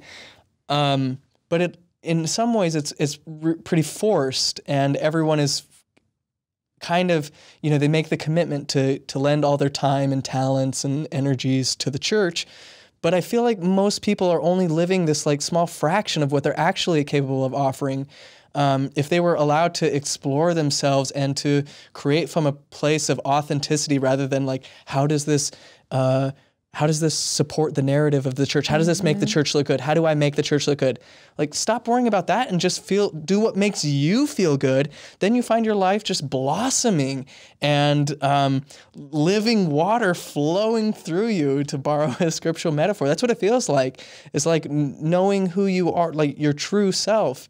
That's what the essence of spirituality is. That's the essence of mysticism. That's what the prophets and the gurus and all the spiritual teachers from all time, any of the ones that were worth anything, knew that the encounter with the transcendent, however you want to frame that, as God, as a universe, or just the highest imagination of your version of life, that has to be done on an individual level. You can't take that from somebody else. It's something you have to do alone. And so being able to meet and make with people who are doing that of their own free will, of their own individuality, and my authentic individual expression, meeting them in that place is so refreshing, because it's like, no one told us to be here. We're doing it because we love it. And that is so much more energizing. I'm like, think, how many times did you fall asleep during the Mormon temple? How many times did you fall asleep in sacrament meeting? You're just like, every time. You're just, you're punching in the time clock and trying to gather what gems you can from this meager offering and hoping that your offering counts and that you're setting a good example and that the Lord will count it to you for righteousness, instead of just feeling fully enlivened by experience. And so that's what I feel like I enjoy these days. That's a clip. I'm going to cut that out. Samantha, how about you? Community. I've always sensed that maybe you're a little bit more of an introvert. And maybe you need a little bit less. I am definitely an introvert. I think there's a couple of things I could say. First of all, I think just making my relationships more intentional has been so big. So I like hanging out in big groups of people too. I'm not, a hermit, but It's massively improved my life being able to, well, it's hard to connect with people authentically if you aren't connected authentically with yourself. And like repressing certain emotions and trying to fit your life into this little box saps you of a lot of energy and joy that you could be experiencing, like Tanner said. And so becoming more conscious about like what meaningful relationships involve and what authentic connection involves has been huge at helping me feel like I have this village supporting me. And I feel like that's an ongoing thing. I think our society does make it difficult to like build a village. But are these just friends basically? Yeah, friends. My boyfriend, you know, I've connected with my family a lot more since healing. So I just feel like all the relationships in my life, the quality of them has just like massively been amped up. Yeah, so I'll say that. And then I think, I mean, I'm kind of like peripherally involved in the communities you're involved in, but there's like local stuff I'll do. And then I think just like causes that you care about are a big source of community, even if it's sort of virtual. So like veganism is something that's important to me. And I feel like I have this like little online community of people who I only really know through like sustainability Instagram, but who I have like a genuine friendship with. And so that's been cool. Yeah, I'm not really sure. I mean, obviously doing Zelph has been cool. That's kind of a community that we've built. That's been nice. So in terms of your community needs being met, are you feeling? Yeah, I think, I mean, it's been a weird year. I think it's been it's been a good year in the sense of I feel like I have connected better with, you know, like my family and certain friends and stuff because the situation has kind of forced us all to. Before COVID, I started going to the Buddhist temple in Salt Lake and I really liked that. I really jived with that. I love meditation. I love Buddhism. So that's something I could see myself going to more, but, you know, probably not on like a regular basis or like a weekly basis, I mean. But yeah. My answer was a bit sad compared to your like transcendent joy slam poem that you busted out. Different strokes, different folks. And because again, like it's doing what you feel authentic, like what is authentic to you. Yeah. Yeah, I think a big thing I'm really focused on right now is just learning how open do I want to be? I think connection can be hard for me. Like I have various social anxieties that make it challenging. And so learning to accept myself more and love myself just exactly as I am has been really important.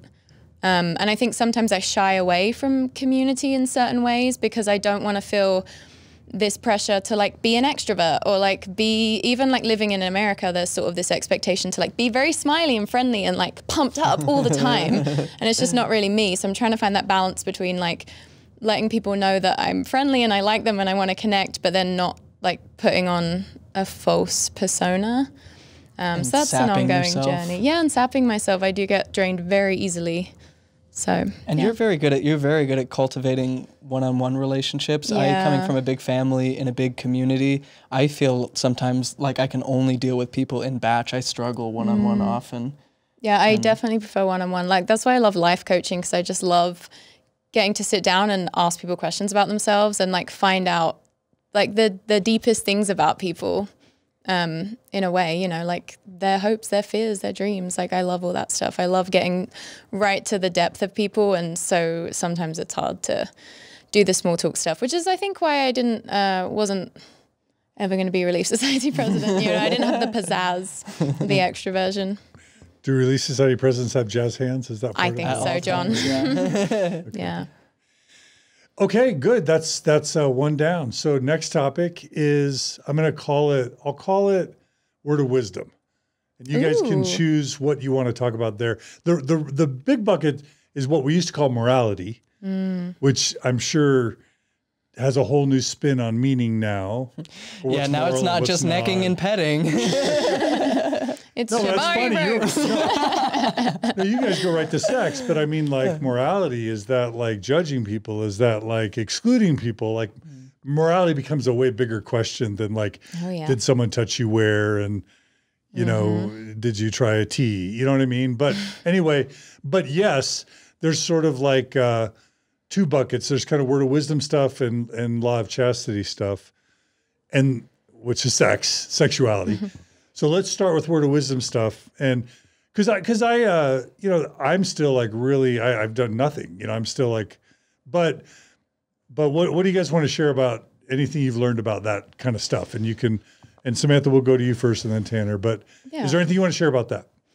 Yeah, you guys can listen to our recent Mormons on Mushrooms podcast episode if you're interested in our kind of journey with entheogens, psychedelics.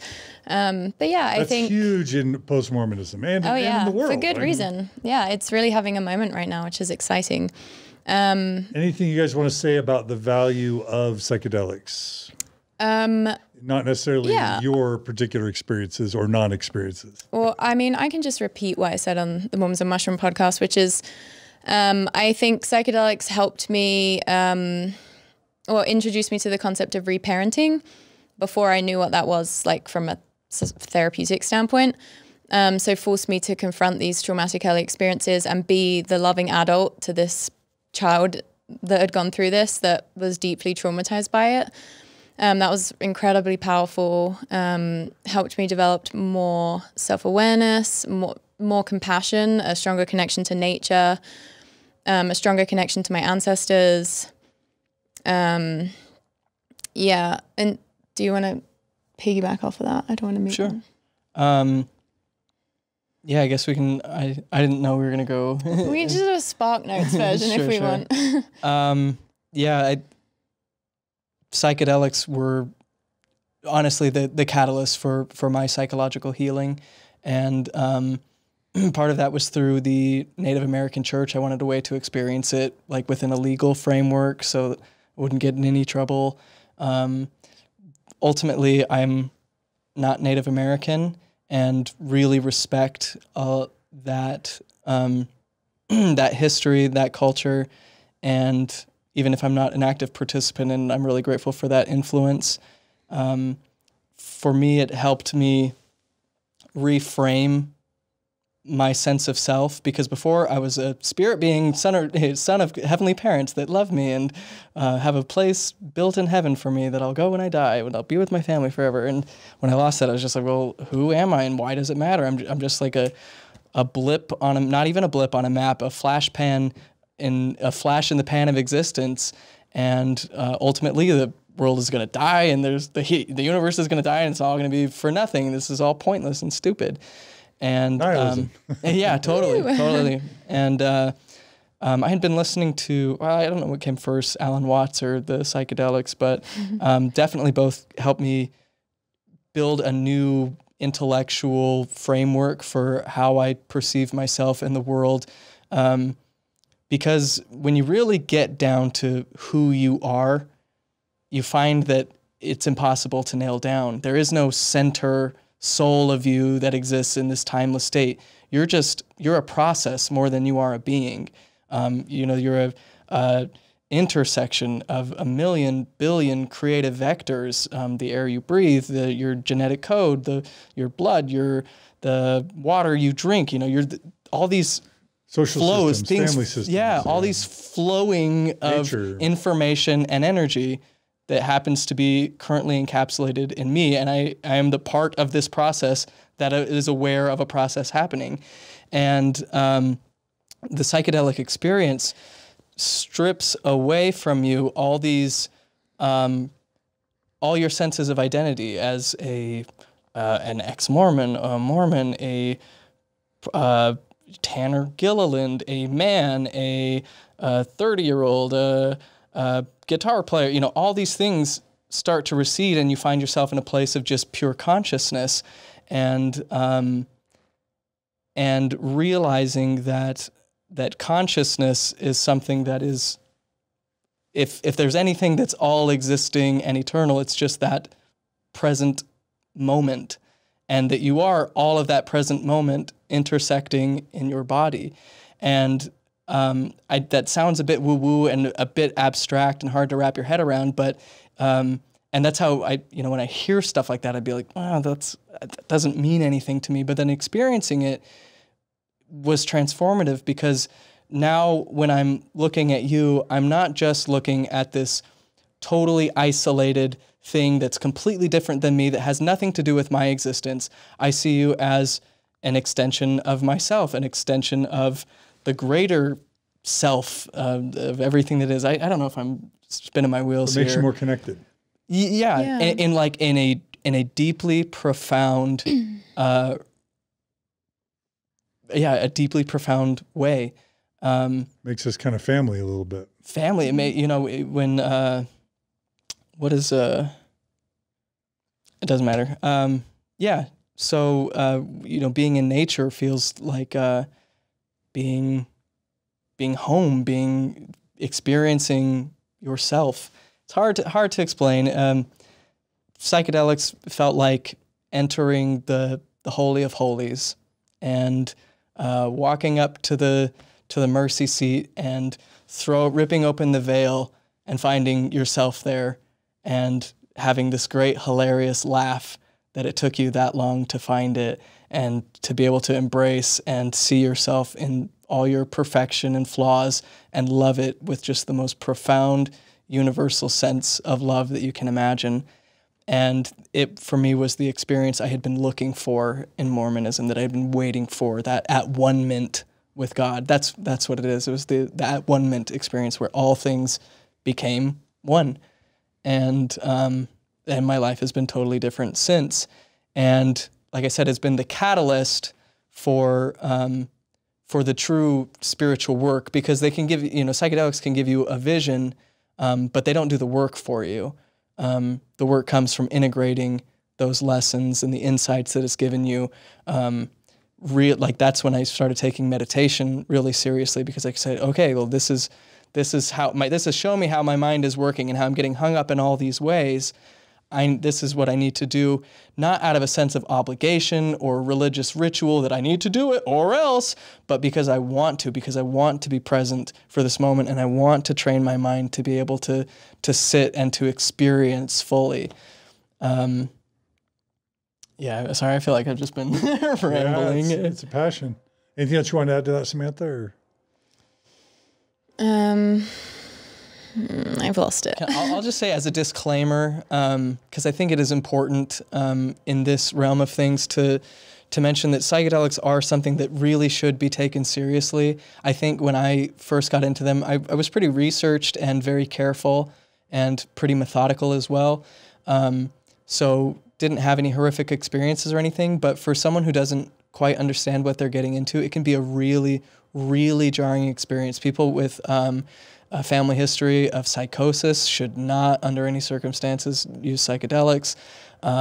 Even things like cannabis, marijuana, be really careful with that, because it can trigger some really scary things.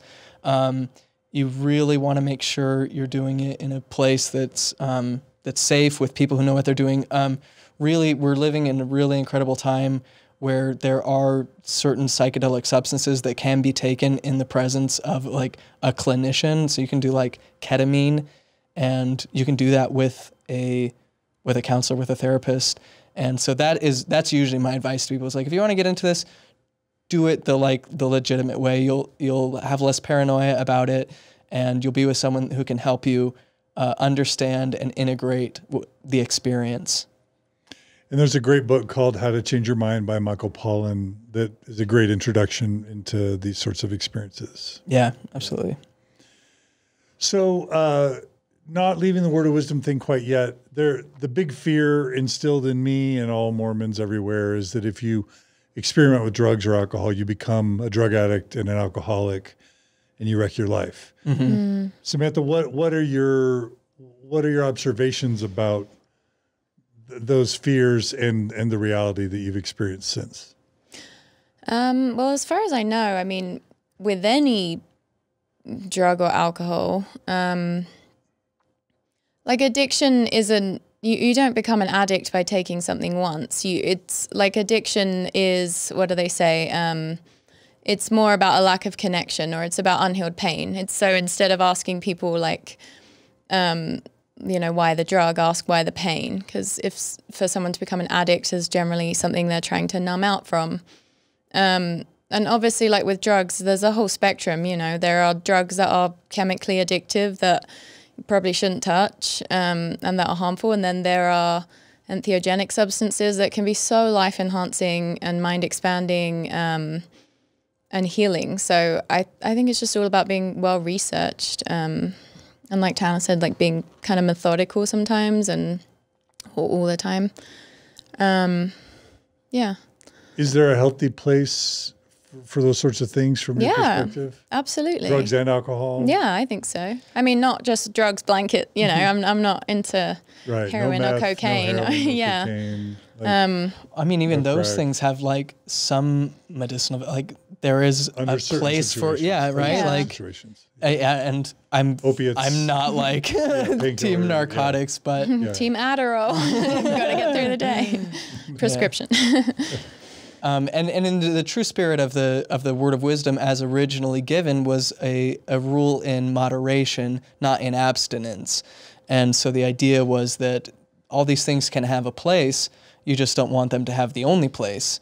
And so like with alcohol, if you know, within a well-connected, and there are people with genetic predispositions toward certain things, and so it's like, be careful. You know yourself, and don't get into anything that you feel like might be too much for you. Though I found that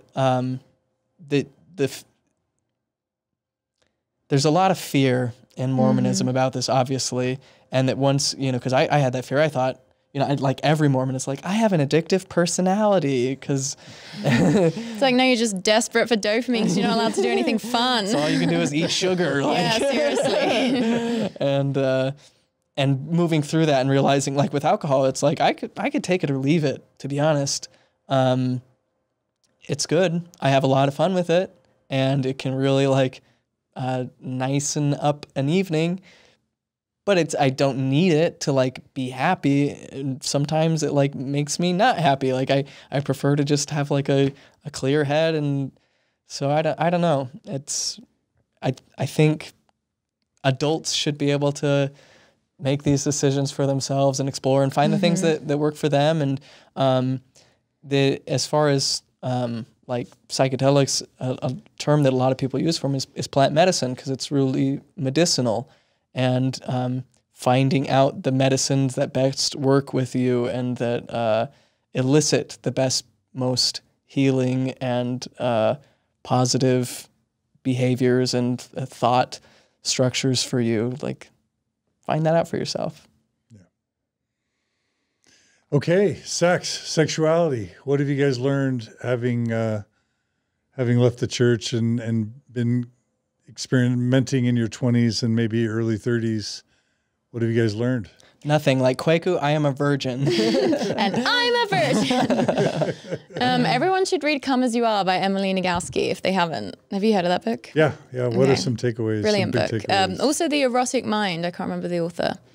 I don't know. There's a lot. Like with sexuality, I think not just Mormons, but people are just sort of taught that sex is just something that they'll do, and it'll I don't think there's enough awareness around like how much there is to learn, like with anything. Like if you want to eat good food, you need to learn how to cook, or do you know what I mean? Like everything in life, if you want to be like good at it, or not even good, because I'm not talking about being good at sex. Enjoy it. Yeah, like if you want, with anything in life, generally, to have the best experiences with something, you want to learn from people who have put work into understanding how to do that, you know? Yeah, so like eroticism is like a whole subject, and sex, and that there is just so much to learn, and our society hasn't typically had that much awareness around it. So yeah, I'm grateful for like books like that can really they help a lot. So you're saying get There's educated. a lot to learn. Yeah, honestly. Read books. Yeah, I think Yeah. Yep. It's amazing how little reading we do for something that's such a like an important part of the human Essential for experience. life, Yeah. and for health. And I don't know that you can, okay, I'm such a big book fan because I feel like you can't replace the kind of deep learning that you get to do with books. Like you can like read articles, or I guess podcasts can be pretty deep learning too, but I don't know. There's something about books that I just think is amazing because you get that sort of reflection time, and you're choosing the pace, and you can stop and start. Yeah. I think the biggest thing for me with exploring sexuality is letting go of judgments. of course, the Mormon paradigm is to be extremely judgmental about all things sex and very controlling, and every, tempting thought you get is from the devil literally trying to destroy you, and you're a wicked sinner if you think about this or that or do this or that. And to just let all that drop and just to observe yourself and what makes you feel good has been really, really cool. And again, a source of my sense of spirituality, because it's a way to connect deeply with yourself and with another person in a way that is extremely biologically, psychologically powerful, and using that power intentionally. Just because you don't have to you don't have to subscribe to the traditional models of religious monogamy in order to find great spiritual fulfillment in sex and relationships, and to do things intentionally. And so I don't know, it's been a lot of fun to just fun. It doesn't have to all be so spiritual or whatever, because it is just feels good. I don't know. Is there anything specific? Has your sexual identities, do you guys talk about that at all? And has it changed since leaving the church at all? Do you guys talk about that or not? Or well, when you say sexual identity, I mean, how could someone's sexual identity not change? Not looking at sexual identity as just the gender of the people you want to have sex with, but any of that. We each do have a sexual identity and a unique. Eroticism is so unique to every person. So it's this whole landscape that we all have within us that is so unexplored in a lot of people. And like Tanner said, judgment really stifles that. And yeah. I identify as pansexual. What does that mean? Just open to people regardless of gender or gender norms. Hearts, not parts, I've heard it summarized as. Yeah, that's a good way to put it. Because I do, when I take away the judgments that I have and can just say well, I'm just attracted to that person. I enjoy doing things with that person, instead of what am I supposed to feel about this feeling for that person? And when I'm honest, I see that it happens quite a bit for a wide variety of people. Not a majority of people, because we all have our preferences and this or that, but for different types of people, I should say. Have you guys talked about non-monogamy on your show at all? We have talked a bit about it. We even talked about it on Sean McCraney's show. I identify as polyamorous. I guess I'm just your classic ex-Mormon hippie. And what does that mean to you? To me, it just means that I respect the sovereignty of individuals. That I don't pretend to. I don't lay any claim on a person's sexuality. That's not something I want to ask of anyone. That you're not have this exclusive contract. Yeah, that if someone ultimately feels authentically driven towards somebody else, who am I to cling to them wanting? I don't know. I want to give them the freedom to pursue that which makes them the most happy.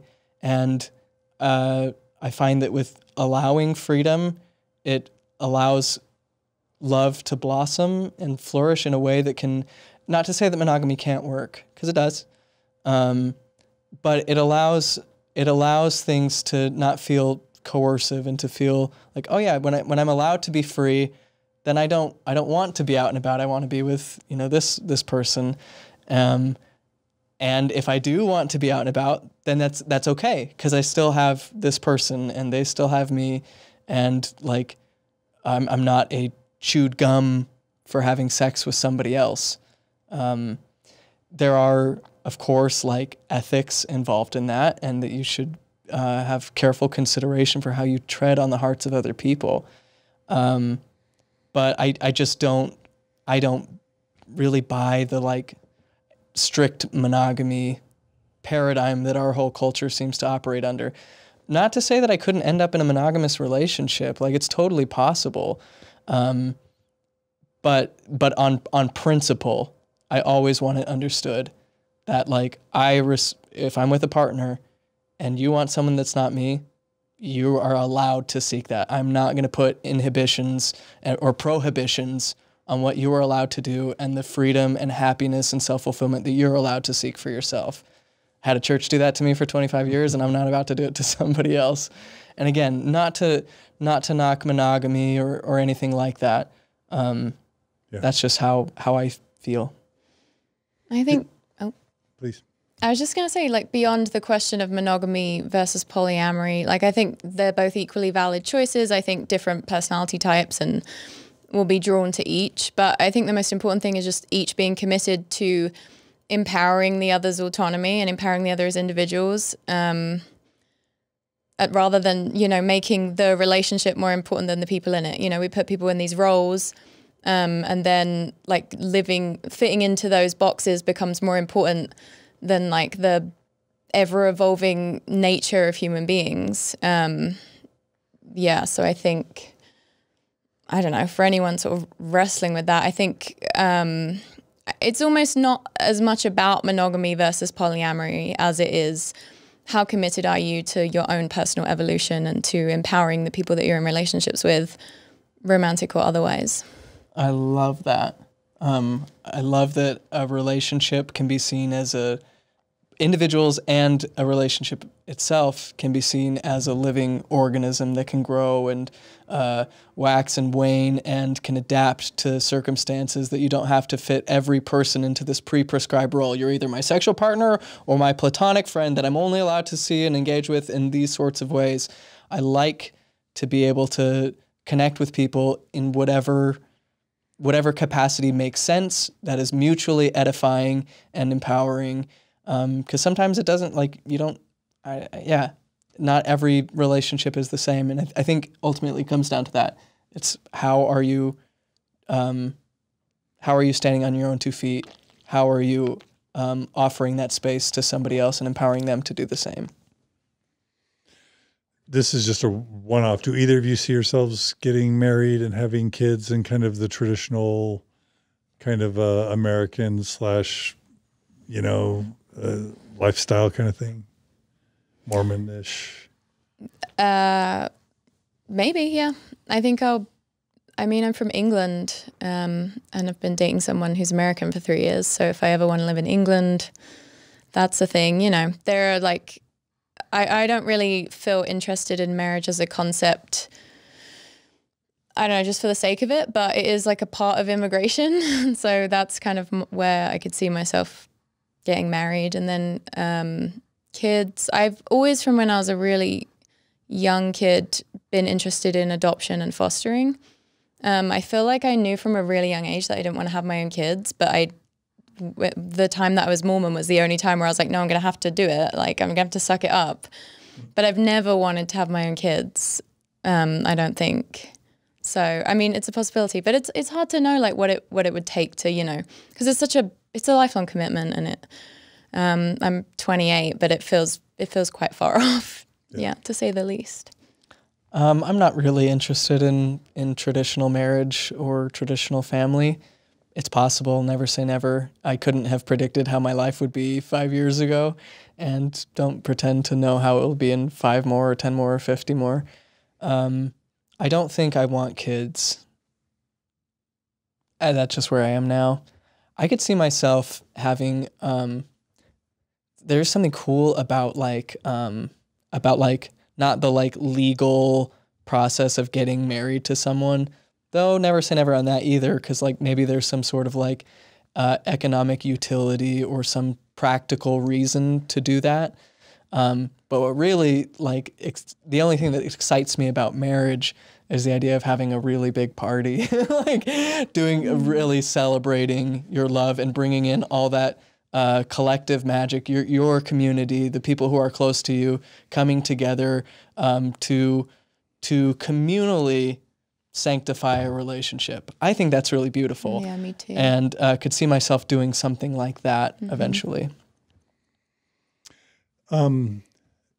Next topic, mental health, anxiety and depression. A lot of people just have that as part of their templates, and then going through a faith crisis can be the impetus to a lot of situational depression, situational anxiety. I get the sense that both of you have had bouts of either or both of those. Oh, yeah. Any tips for anxiety or depression that you want to give people? It's a big topic, but I think... Or resources? Or... Oh, I have so many recommendations. I think that healing is so important for so many people, and our society doesn't have a way for people to grieve. And so, trauma just gets repressed, and then you have all these maladaptive behaviors that you continue acting out throughout your life. So I think for me, I really identified in the past as like, I have depression and I have anxiety. Gave myself, didn't give myself, like therapists gave me these labels and I took them on. But I think what I found is that, I needed a lot of healing. And I think like anxiety and depression are like normal human states to go through at times.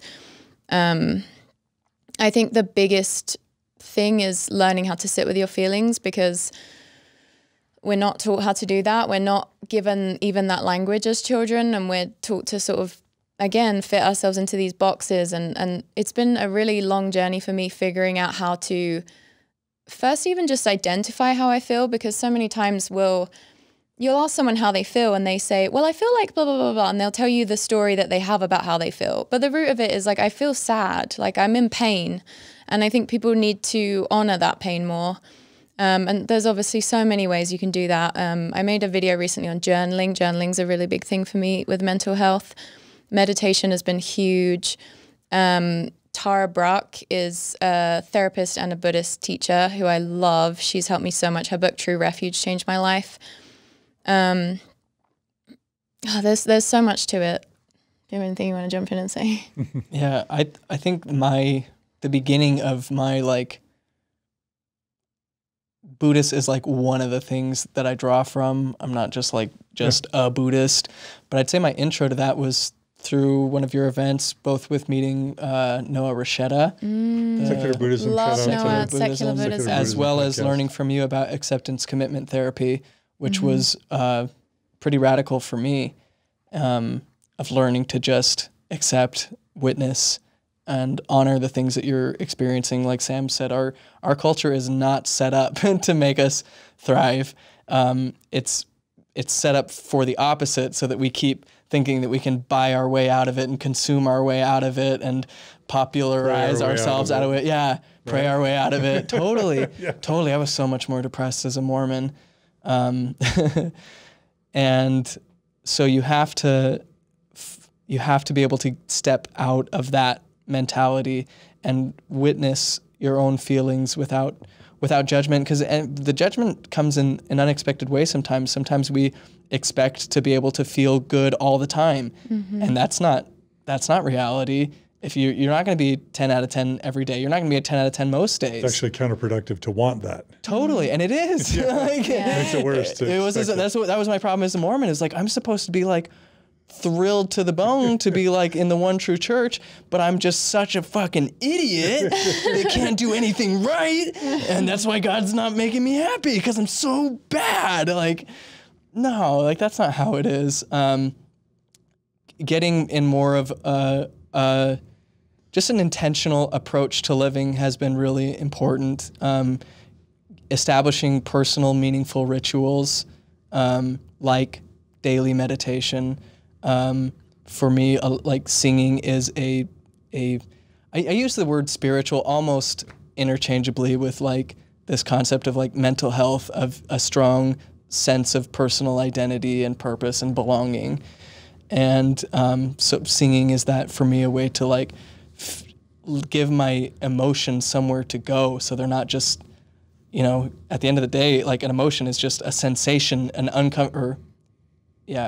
a sensation in the body, a set of sensations in the body. And sometimes they just literally just need to be cycled out through movement or through this or that, instead of just being like, oh, I feel bad, it must be because of this, and just like getting it in and folding in more and more into the feeling. Of course, there's just like the regular recommendations of like exercise, just getting enough sunlight, especially in the winter, especially during COVID when we're kind of stuck indoors.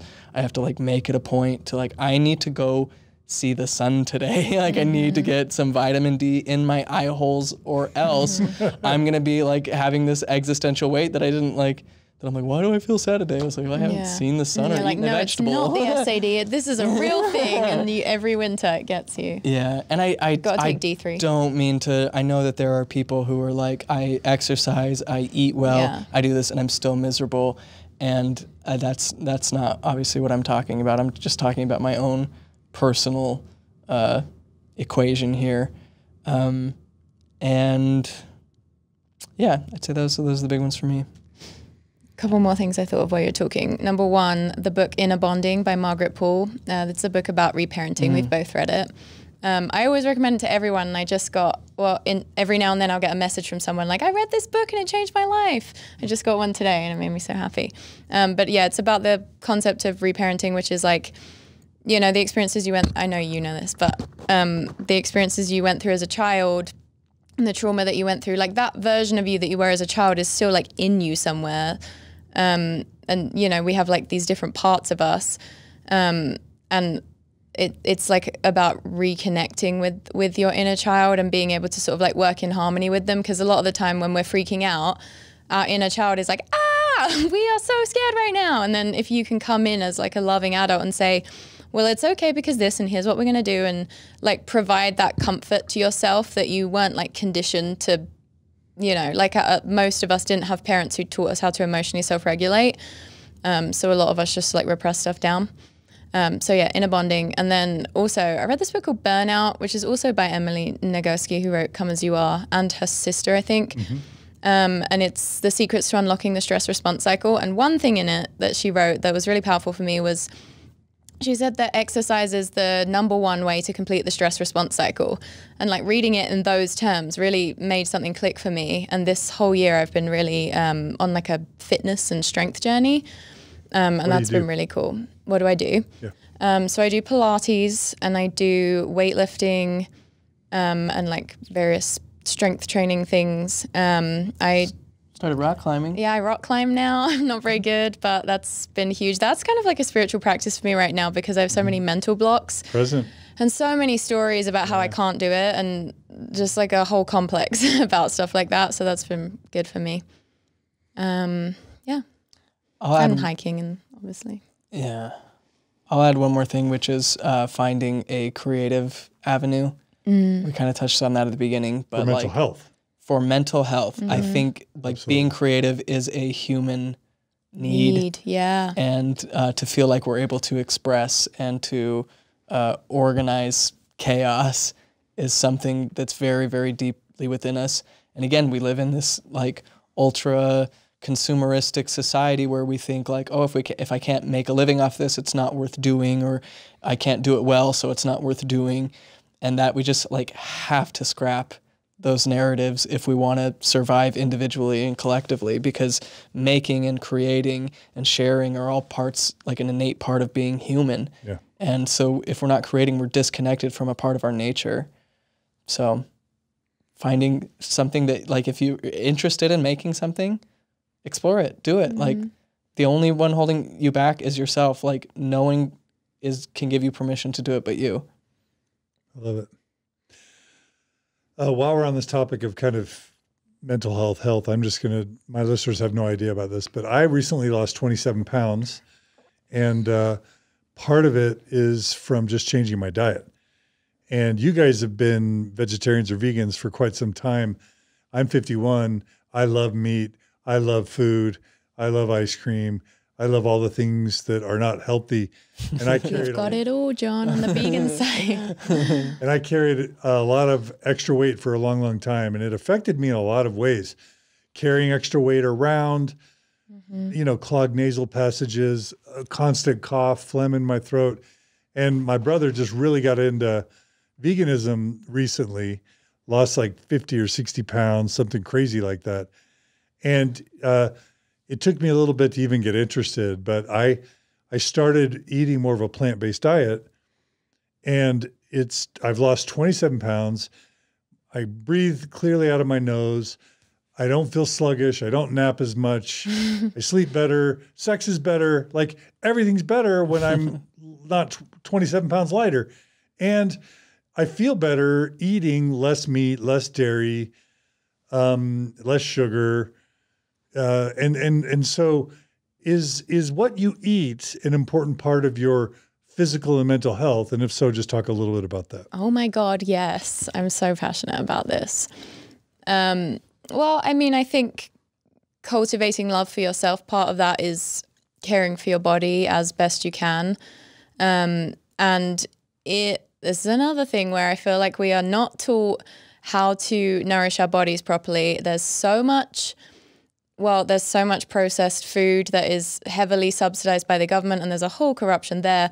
And then there's also diet culture, which is, this enormous industry that just doesn't work and, gets people stuck in these cycles of self-hatred and like yo-yo dieting and all this stuff. And it fucks up their relationship with food and their own bodies. And I've experienced that a lot in my life. And for me, well, I went vegan for like all of the reasons that someone goes vegan, which is, the environment and animal rights and health. I'd say now it's animal rights are like my main sort of thing I think about. Talk just about a new morality, right? Yeah. We weren't taught to care about that kind of stuff. I just say that because I think like, plant-based diets are definitely like the healthiest diets, but that could include a little bit of meat and still be very healthy. So, but where was I going with this? What were we talking about? Health, mental health, physical health. Apparently it's not very good for my being sharp. Vegan. I think it's just very obvious that like if our body is a machine, then the type of fuel we're putting into it matters. Like it will make a difference. If you're putting garbage into your system, it's going to make you feel like garbage. You're going to be like, that will be your output will match the input. And so it's a radical act of self-love to feed yourself. I've had like disordered eating. I don't know if I've never been like diagnosed with an eating disorder, like capital letters, but definitely. And Mormonism honestly has played into that for my mission, especially, and tied up with some scarcity hangups that I have. Like I don't have enough resources, therefore I can't spend the money on food. I'm too sad. Nothing feels good. I don't want to eat. And especially through reading the book, Inner Bonding that Samantha mentioned, and practicing internal dialoguing with myself, and for viewing myself as both like an adult that has to meet my responsibilities and as a child that needs to be like deeply loved and cared for, and from a more like abstract spiritual approach, like being the object of my own veneration, that I want to prepare for myself the best of things to eat so that I can do my work, the offering of my life as a catalyst or messenger of love and good, all the good things, peace and joy and all that. I have to be able to do that, to show up for myself, to provide for myself, to eat in a way that will allow me to live the kind of life that I want. And so, yeah, definitely key there. Congratulations on your. It's been great. I loved it. Like, I thought I would just hate it and it'd be grueling, but I really enjoyed it. I don't want to go back. Mm-hmm. I occasionally have meat. I occasionally have eggs. I really don't have ice cream, even though I love it. I had to give up coffee because it wasn't coffee that I loved. It was cream and sugar that I loved. Yeah. And the cream and sugar was not good for me. What about some oat milk? Yeah, some oat milk, some stevia if you're feeling like treating I'll have a coffee yourself. with almond milk now. Yeah. But oat milk is better. Oat milk, It's yeah. just sweeter. Starbucks doesn't have, and there's not. Yeah. But anyway, I just feel way better. Samantha, I don't want to lose a thought. I just want to see if I can. I remembered it. You remembered it? Okay. Yeah. Okay. So what I was going to say is just those factors, specifically diet culture for me, really like messed up my relationship with my own body, with my relationship with food. So, couldn't listen to hunger cues properly. It's something a lot of people, but I feel like especially women who are like often more susceptible to the diet industry. Maybe that's an overgeneralization, but anyway, going vegan and learning about plant-based nutrition has really helped me heal that relationship with myself and with food. So now I feel like I don't have any issues. And I think it was switching my mindset from this like so many people have a bad relationship with food because it doesn't, well, there's like control issues because we are kind of made to be addicted to these processed foods that are being subsidized by the government and stuff, and are just objectively bad for us. And then there's, you know, food and your body, it's just like it can be another source of self-hatred. And so if you don't have a strong, loving relationship with yourself, that can absolutely be a part of that, or maybe even kind of like the cause of it. And so I feel like learning about food through this lens of what food can I add to my body to, you know, make myself feel as good as possible, rather than like how little can I consume and, you know, how small can I be, and just all of those messed up messages that we hear.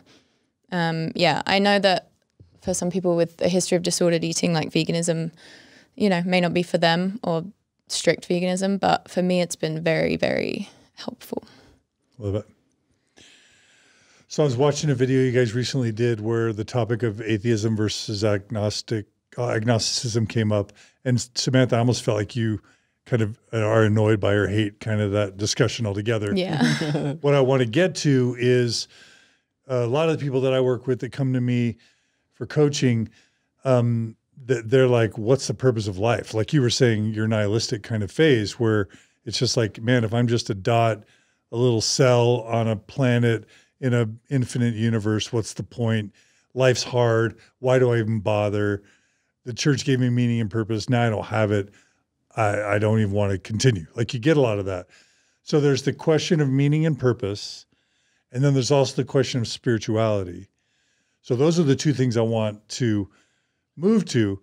But I think there's this gateway of like, well, you got to believe in God or you can't have any of that. Or, oh, you're like Kwaku and, you know, these fetchers at Fair Mormon want to club us over the heads with like this atheist or agnostic. I mean, really, it's just a way to smear. It's just a way to take a term. And first of all, I've never in my life identified as atheist or agnostic, not one time ever. Have I ever called myself an atheist or agnostic? Just because I don't like the terms. And one of the reasons I don't like it is because they're so polarizing. It gives people a way to just judge you and dismiss you and write you off. And I hate all that. I hate that whole game. Yeah. But I think these questions are bigger than just being able to be encapsulated in these terms that are oversimplified and made super negative. Yeah. So I reject that. I hate that. Whoever uses atheism or agnosticism as a way to demean and smear people, you know, F you, screw you, go away. Love you. Sorry, you're passing. Just kidding.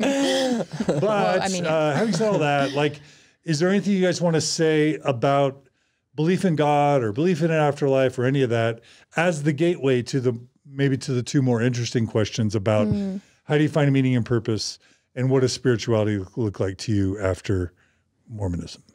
I think when people are taught to find meaning and, well, I'll just say meaning externally, then they keep seeking it externally. And that's why I think the question of like, is there a God, isn't there, is so important to so many people, because it is just like representative of this notion that they have that they need to find something outside of themselves. Tell me what it is. Where is he? Who is he? What does he want? Oh, there's a guru, a prophet who knows? I guess I'll follow them if they know. Exactly. Like, what's the scripture? What do I follow? Yeah, and I think not to say that finding meaning isn't about external things in the sense of it is about connection with other human beings and with, well, from my perspective, and nature.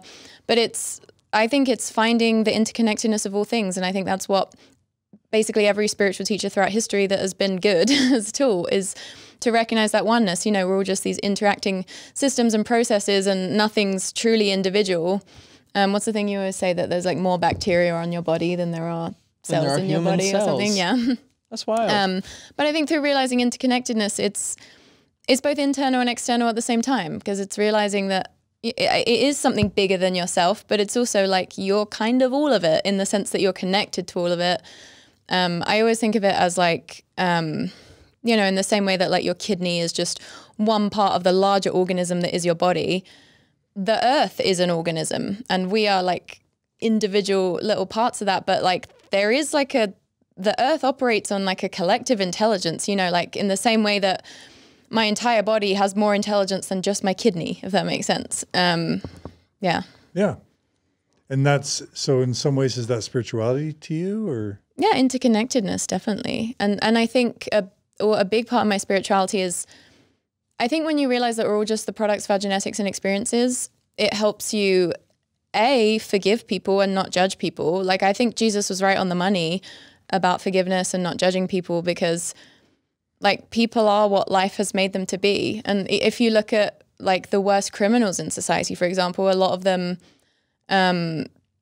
you know, well, possibly had genetic predispositions to certain things, but then also like have gone through a lot of trauma. Like I think I read that like well, actually I won't say this, just got that out.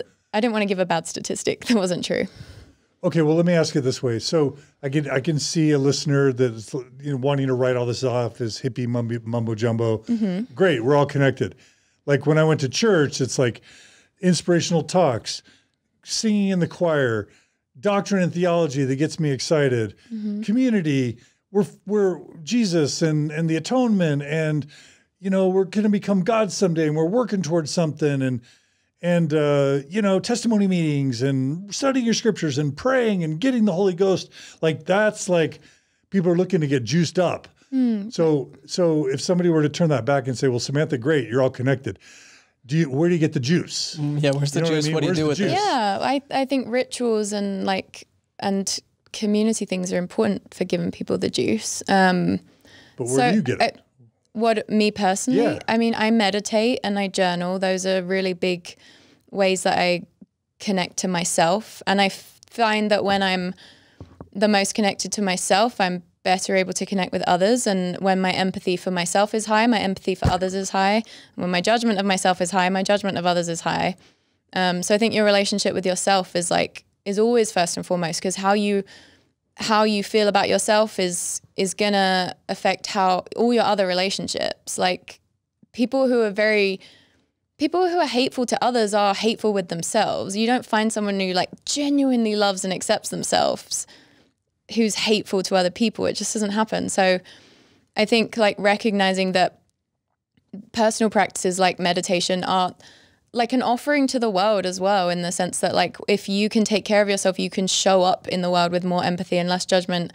And then also, I mean, like learning, I think is a really important thing, because by understanding all the systems that give rise to certain types of people, or maybe certain crimes or certain mental illnesses, and like all these various things, like when you understand the system, you're able to be a more effective change maker.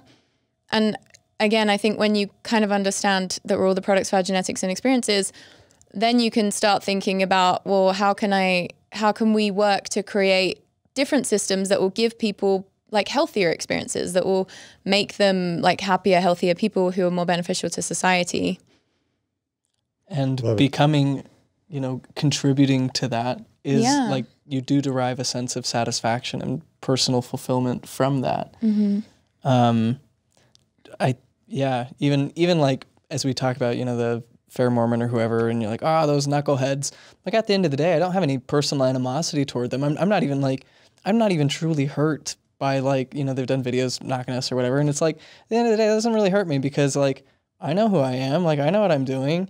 And like, I also can deeply empathize with someone who's trying to like at all costs hold on to something that they hold dear. And so like, when I see someone lashing out in anger toward me or toward my community, I see someone in pain. And I'm like, I'm sorry that pain is being directed in this way. But I don't hate you for it. And, you know, should anything change with any one of them, I'd welcome them with open arms. And even if not, I still would, because at the end of the day, they're still just as worthy of love and respect as I am. Going back to the original point about atheism and agnosticism, I think part of the problem with the terms is like even the word God itself is so convoluted, and that every single person has their own definition of what God means to them and their own relationship with that word. So it's hard to, you know, speak to every single person's personal interpretation of God. You know, for Mormons, it's this bearded Homo sapiens polygamist in the sky in Kolob, and I certainly don't believe in that. And his wives, yep. Got to make those babies to inhabit those planets. I don't know if I'd be classed as a theist in any real substantive sense, but I would say that like going from that state of believing in a somewhat traditional view of God, that there is a conscious being who assembled the planet together from thin air or other materials or whatever your story is, and put the animals on it and put people on it, and going away from that and viewing the universe as, like Samantha said, is more of an organism in and of itself, something that is just happening, and that we are a part of that happening. So, you know, if nothing is divine, then the flip side of that is everything is divine. And that's where like pantheism comes in. So I'm just as much a pantheist as I am an atheist. Wait, how does everything is divine spring forth from nothing is divine?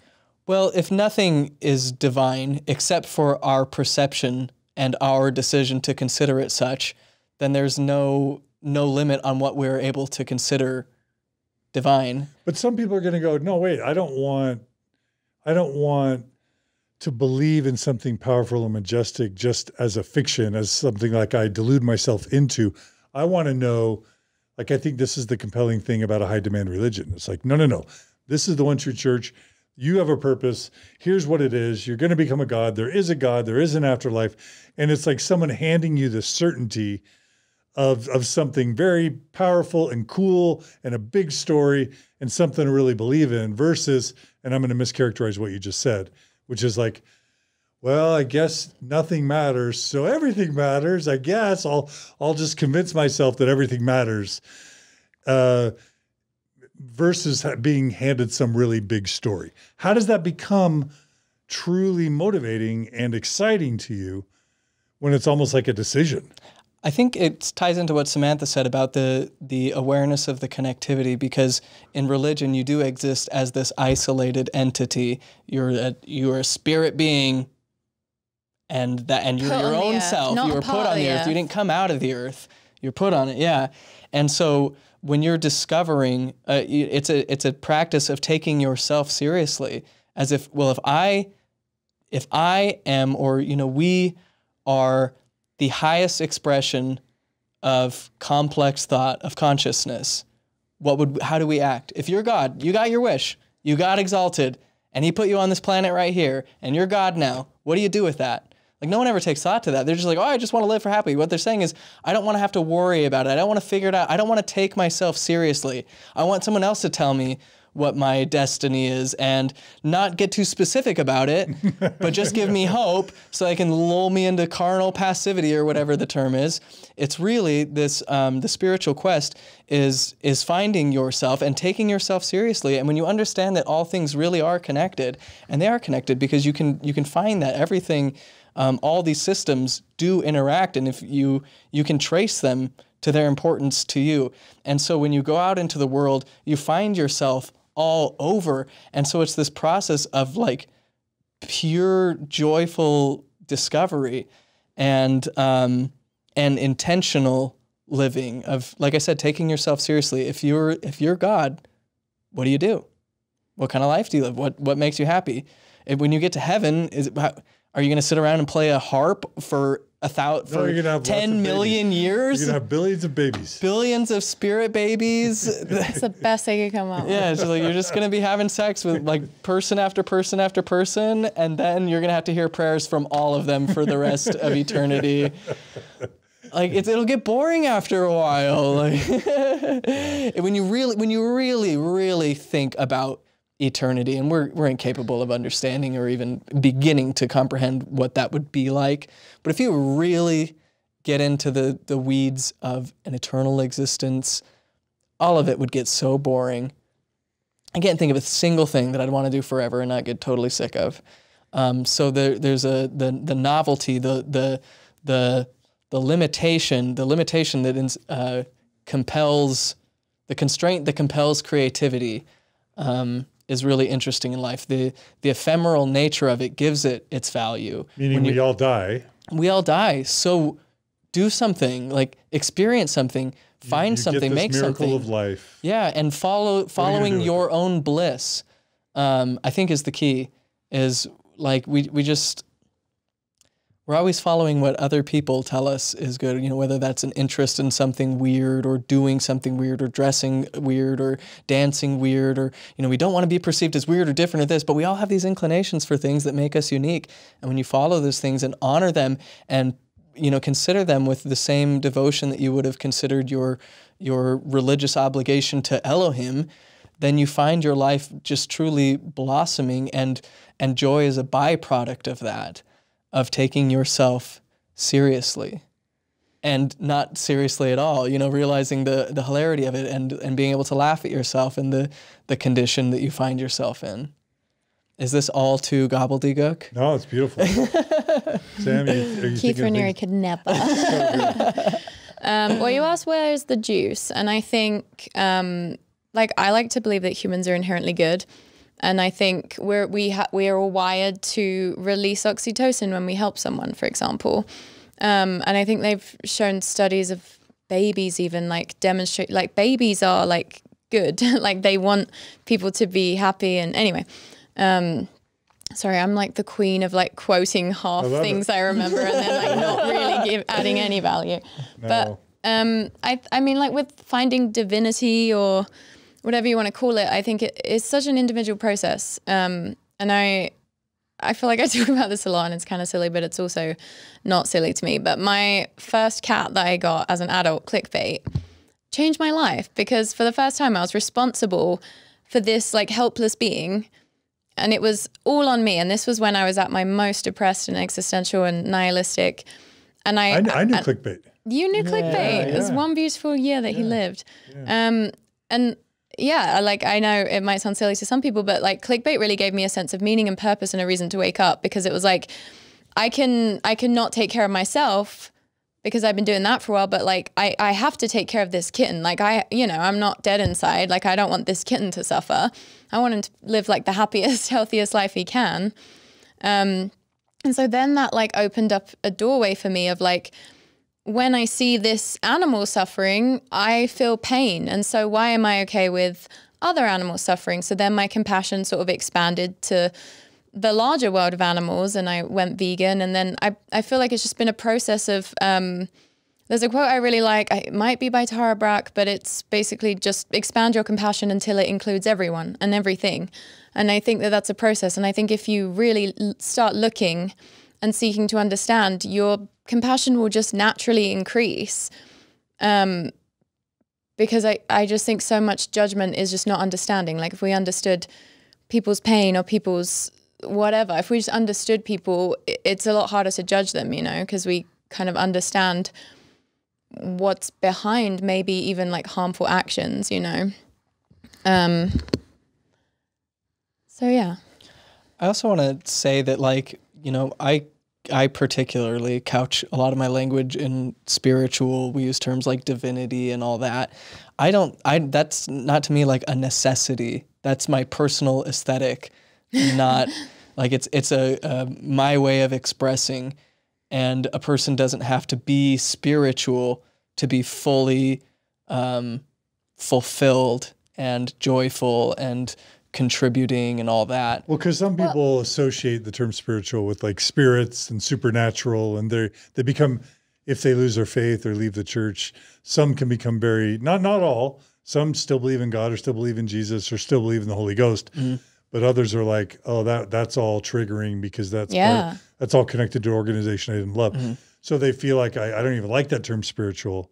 Yeah, you don't have to use it. I just think of it as whatever your connection to something bigger is, whatever your meaning, purpose, we're all spiritual beings. We're all wired to feel awe and to kind of crave transcendence in a way. And I don't think we should all be walking around trying to transcend all the time. I think embodiment is more important, and ultimately I'd say that is what the transcendent experience, if there is such a thing, it allows you to do is realize the importance of presence and embodiment, that it's not in a form of escapism, but of true integrated living because we're so culturally into escapism. we just long to distract ourselves from the experience of consciousness. We have to be watching something. We have to be on our phone. We have to be taking something. We have to be eating something. We have to be, we can't just, it's so hard to just sit with our feelings and thoughts. And ultimately, being able to do that, and like you said, learning, I think, is a huge process of that, because knowledge is power. And the more you understand how all these systems are working together, the more empowered you are. And that's why I say I don't believe in a higher power. I believe in a wider power, that there is energy that comes from understanding these systems. And the more you're able to take in the good, the more you're able to put out goodness and do it in bigger and better ways, I suppose. And it's all just so, like Tanner said, it's like the word divinity is like his aesthetic or whatever. Like, it's all just so personal. I think there are so many different frameworks of like operating under the same principles. Like, even if you look at, so, you know, like I love Buddhism, and then I love Taoism, and then, you know, you can find these similar principles in all kinds of ancient religions. And like modern things, you know, like modern therapy is like touching on so many things that Buddhism has been teaching for 2,000 years. And yeah, it's all just like whatever you want to do. Like, there's no, I think like the important thing for us is like there's no blueprint. We're not trying to say you should see all things as divine. It's like, if you don't, then you don't. Like, it doesn't matter either way. It's like, it's your thing, you know? Like, if you happen to feel like everything is divine, amazing, run with it, like, enjoy it. But you can only like be what you are. That's why I think the biggest thing is acceptance, and I think that's presence, and that's what Eckhart Tolle talks about, is just accepting everything exactly as it is right now, because like, what else can you do? Otherwise you're just creating like an inner resistance, which is going to sap your energy, probably bring you down. Attachment brings suffering. So if you're just like a completely existential nihilist, like, okay, that's where you're at. Like, what good does it do to, I mean, it's good to feel hopeful that you can go beyond that if you want to, but it doesn't do any good to, I don't know, feel like you should feel some other way if you don't. Amen. How do you guys think about death and the afterlife now? I'm not too worried about it. I wasn't worried about it before I was born. And I assume it'll be the same way afterward.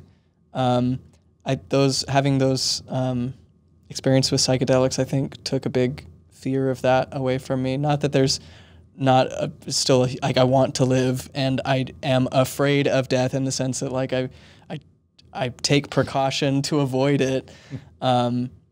But as just a concept, as an experience, I'll never really experience it. So my focus is on life, and I don't believe that that Tanner Gilliland will persist in any real sense, in an abstract way, like the things that I've made, the influence I've had on people, that will continue. My spirit in that way will continue. But besides that, I don't have hope or fear. I'm not sure which one it is at the prospect of living forever. Yeah, I would not want to live forever. And no? I think if I do, then I'll accept it. But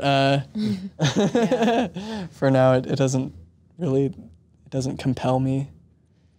It's beautiful that I think that we come into the world and, you know, we try and make it better, and then our energy gets transferred into something else, and hopefully we've kind of like had a bit of a domino effect or a butterfly effect or whatever. And I think a lot about my grandma who's dead, and how I really try to like take all of the good things that she embodied and like bring them into my life, and then add to it with like, okay, I don't have to be like trapped in a marriage in the 50s, or, you know, like, it's like I get to take all the good and then kind of like go beyond the bad in a way through like healing and learning and growing and just living in a more modern world.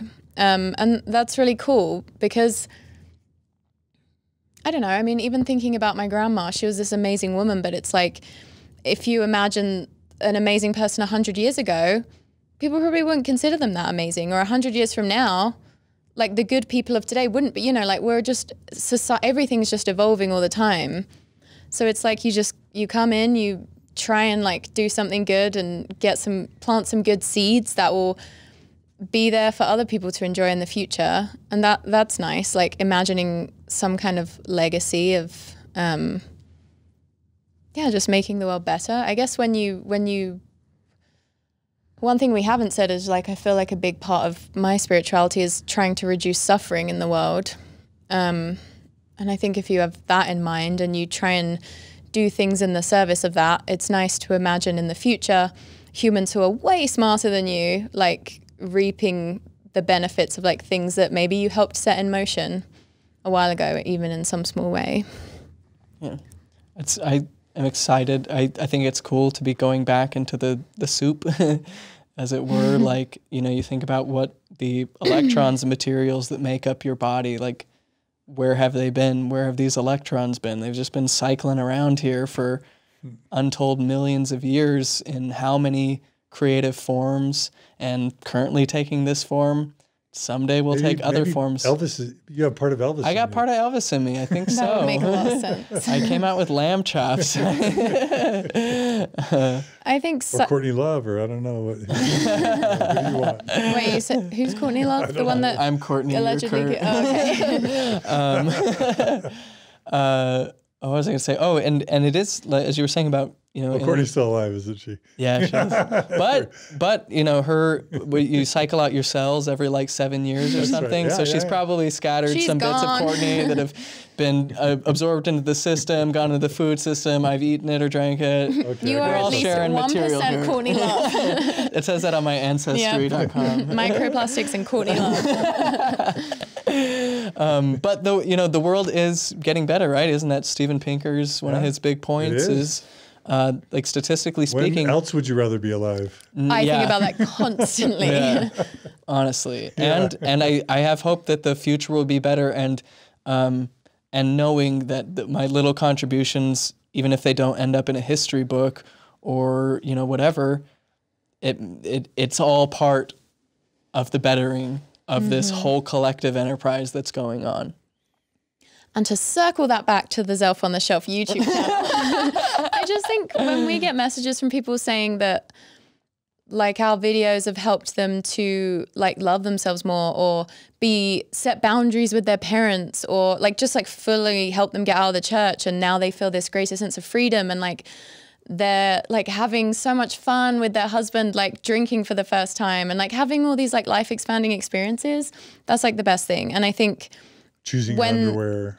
Yeah, people get so excited. Like everyone will roast people, like, well, not everyone, but I see Mormons and ex-Mormons. Actually, ex-Mormons will do it too, where they'll roast ex-Mormons for like being so excited to have coffee. Like, why do ex-Mormons think that drinking coffee is a personality? And it's like, because they were denied this thing. It's like, it's not about the coffee. It's about this like expression of autonomy, and like, I own my own choices, and like, hell yeah, let them be excited about that. I hate when people like expect ex-Mormons to have some completely different personality outside of Mormonism as soon as they leave. And if they don't, then they're like uncool or whatever. And I feel like there's a lot of projection. I'm mostly talking about Twitter, which is just like a dumpster fire, as we all know.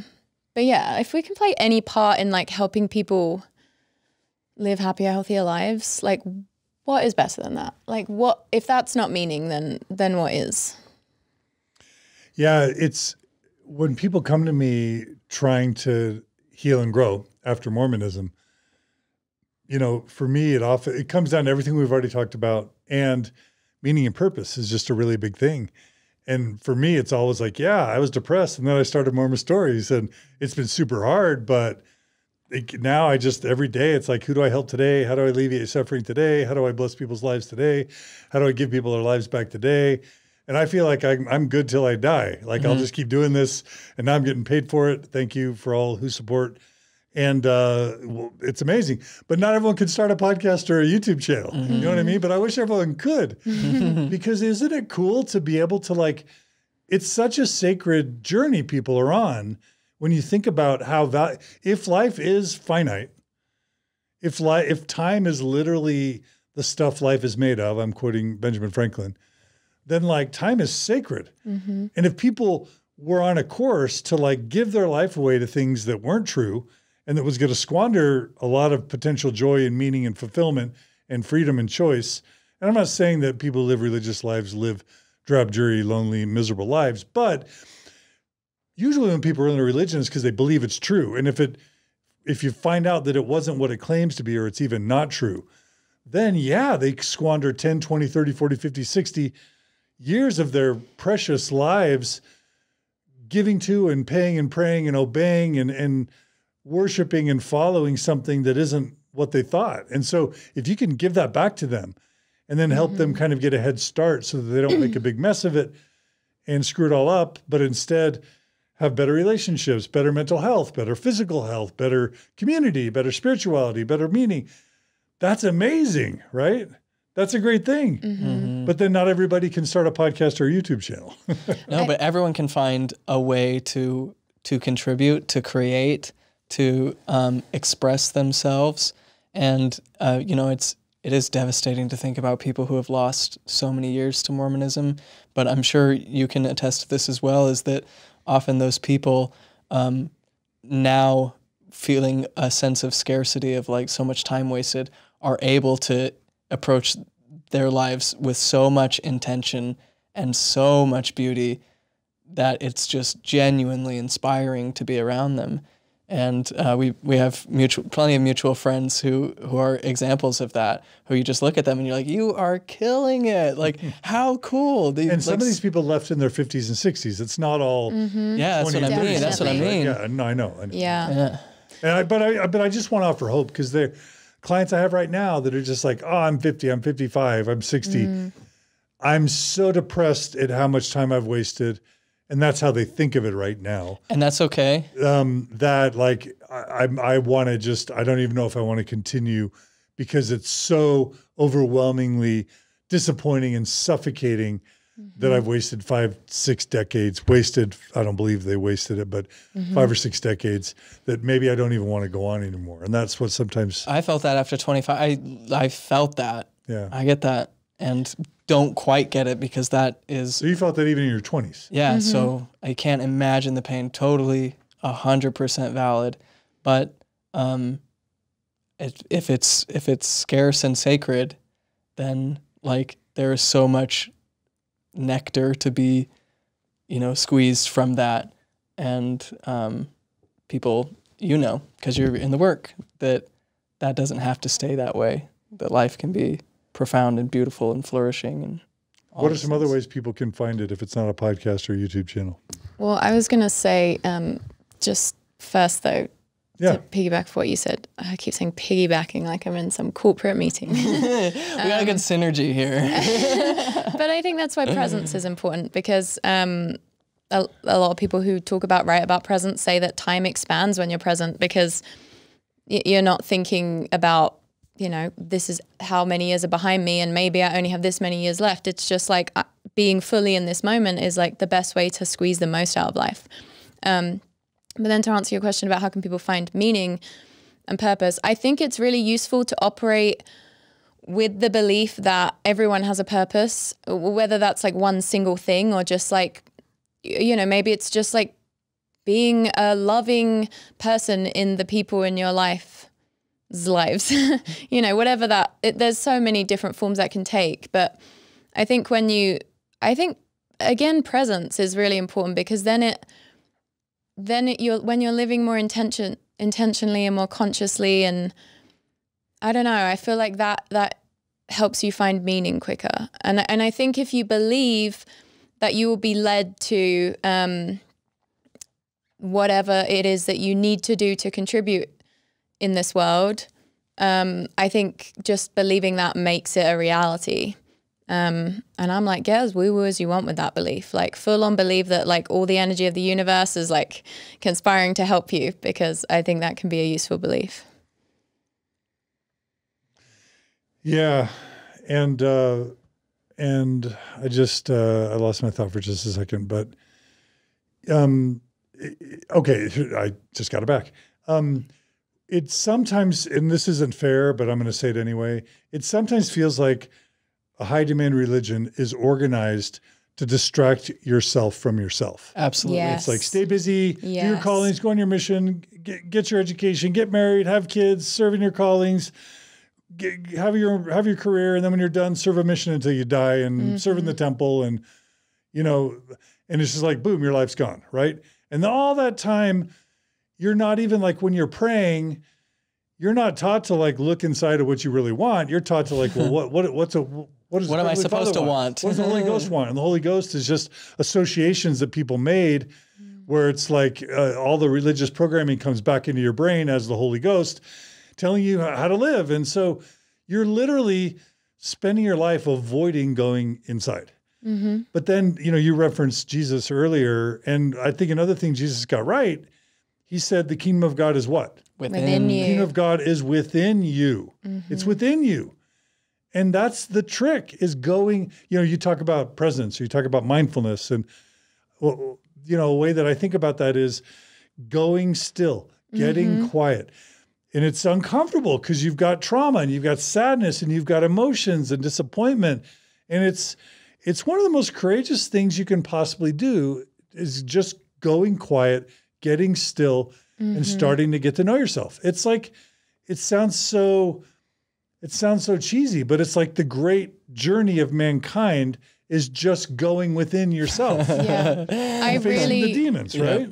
I really think that's the number one most important thing, is people learning how to sit with themselves. And isn't that what like every, I don't know, contemplative spiritual teacher taught throughout history? Including Jesus. Jesus. Yeah. I like Jesus a lot. Except when Mormons are listening to us, they're like staring at the screen. Maybe they're drooling a little bit. It's like, what are they talking about? Why are they drooling? But I mean, like going still, getting still. Like we don't, as Mormons, we have no idea what this is like a foreign language. Yeah. And we have no idea what it even means. When I first read The Power of Now by Eckhart Tolle, I was like, it was like touch and go whether I was going to abandon it, because it's like, there's a sort of, like you hear, people like me and Tanner talk about things, and it's so easy for it to sound woo-woo, because it's like so many of these concepts are so big, like interconnectedness. How do you describe interconnectedness to someone who hasn't like felt it? I don't know. I don't think I can't. I'm not like that good with words. Maybe you can. But like, you have to experience it. It's hard. Yeah. And it takes effort. Yeah. To get there. Yeah. And I always, who was it? The, like father of existentialism, Kierkegaard said, or actually it wasn't Kierkegaard, it was one of the other ones, who basically said like there's only really one question, is that should you kill yourself? Isn't that Albert Camus? Yeah, I was thinking about that earlier, but I didn't want to say it. And bring the tone down. I obviously want to have sensitivity around suicide and things like that, but I also think that is a legitimate question, is like, is life worth living? What kind of life would I think is worth living? And that's what I mean when I say take yourself seriously. Like, I had to sit down and say, what would I like to experience before I die? Like, if I could do anything, what would be worth pursuing in the course of this meaningless, futile existence? And then in pursuing that have been the truly sacred moments of my life following Mormonism were not things that I achieved. Like, I knew I was going to get this thing and I did it. Ha ha. It was being so surprised by joy, by being absolutely overwhelmed with something I didn't know was possible, and feeling so much gratitude that I lived to experience it. And I think that's the money, the secret sauce, the thing that makes it worth it, is when you exert the effort, when you conceptualize and pursue it, when you take yourself seriously, then you'll be surprised at what life has to offer. At least I have. And not always in the most dramatic ways, not always in being 10 out of 10. I felt different connecting. You were talking about animals earlier. I started taking care of plants. I didn't think I could keep a plant alive to save my life. And I have like a ton and a garden, because it was something that brought me into presence and brought me into a giving mentality of caretaking, of offering something to something else. And I think that's a big part of it as well. Yeah. We talk about Mormons feeling like, oh, I wasted 20 years of my life because I was in this thing that wasn't true. But I think people all around the world and throughout history have wasted their lives by trying to force themselves into boxes that weren't authentically them and that weren't necessarily conducive to happiness and healthiness. But I also think like using the word wasted is, I don't know, it like implies that there was some kind of other choice you could have made when that's not really true. Like you presumably in a lot of these instances were born Mormon, your brain was conditioned to think through the Mormon lens since you were born. Like what else could you have done? And there are so many scenarios where you maybe wouldn't have woken up from that and would have spent your whole life in that. And so, I mean, amazing that you made it out. That anyone that gets out at any point, like that's so amazing to me. And I know it's such a blessing to have got out at, 22 or whatever it was. But yeah. Yeah, getting out of a high demand religion, and I'm using that term in a kind, generous way, is a major life accomplishment. I mean, Absolutely. It's something it's like Olympic gold medal, Nobel Prize, getting out of a high demand religion. Literally, how few people have been able to do it, like in the history of the world. It's an amazing accomplishment. So few people have the experience of like it's such a powerful experience to have your whole worldview crash. And then like the intellectual humility that teaches you, like there's so many good things that can come from that like people that aren't in high demand religions may never have that experience. Like there's so much like, is it Khalil Gilbrand that says the deeper that sorrow carves into your being, the greater shall be your joy. And I really believe that. And so many people with or without Mormonism or any kind of religion or whatever don't get that experience of like watching everything fall apart and then kind of getting to rebuild because we're all put in these different boxes. John, you've said it plenty of time that it really does like endow you with a superpower. We're like mutants and learning and developing what your specific power is an amazing, incredible journey. Because we weren't built to go beyond the tribe. No. Like we were built to stay in it no matter what. So there is like, to me, that's like evolution in action. If you're able to go beyond that, like we are wired for tribalism through and through, to the point where when we find out that Joseph Smith's sleeping with 14-year-old girls, we'll make like some dumb video about it where we make jokes about being a virgin and just act like it's nothing. Like the lengths that people will go to stay in that. And then like anyone that gets beyond it, wow. Yeah. Yeah. I still feel very fortunate that I've been birthed by Mormonism because I feel like I made it to adulthood. I have a good education. I feel like I have a good basic sense of moral right and wrong.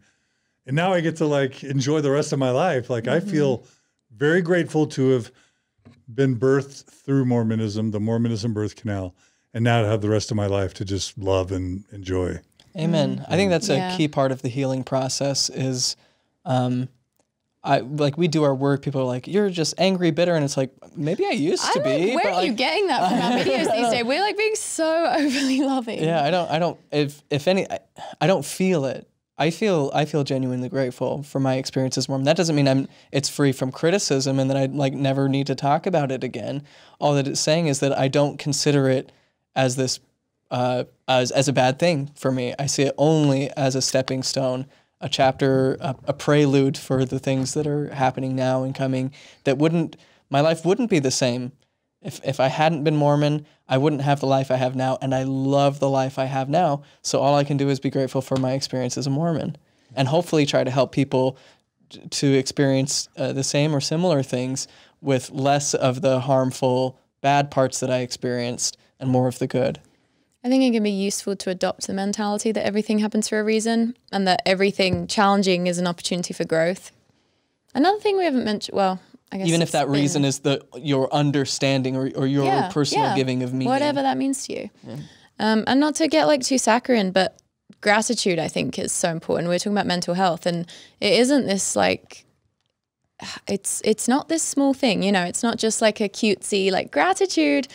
Isn't there tons of good science now about how it does rewire your brain to find more good? And I think it's, just like with compassion, you just expand it a little bit. And then I think it's like that with joy and like a lot of good things is like if you just do a little bit, it's often like quite an exponential growth. It's something you got to cultivate for sure. Yeah. Practice. So everyone get a gratitude journal.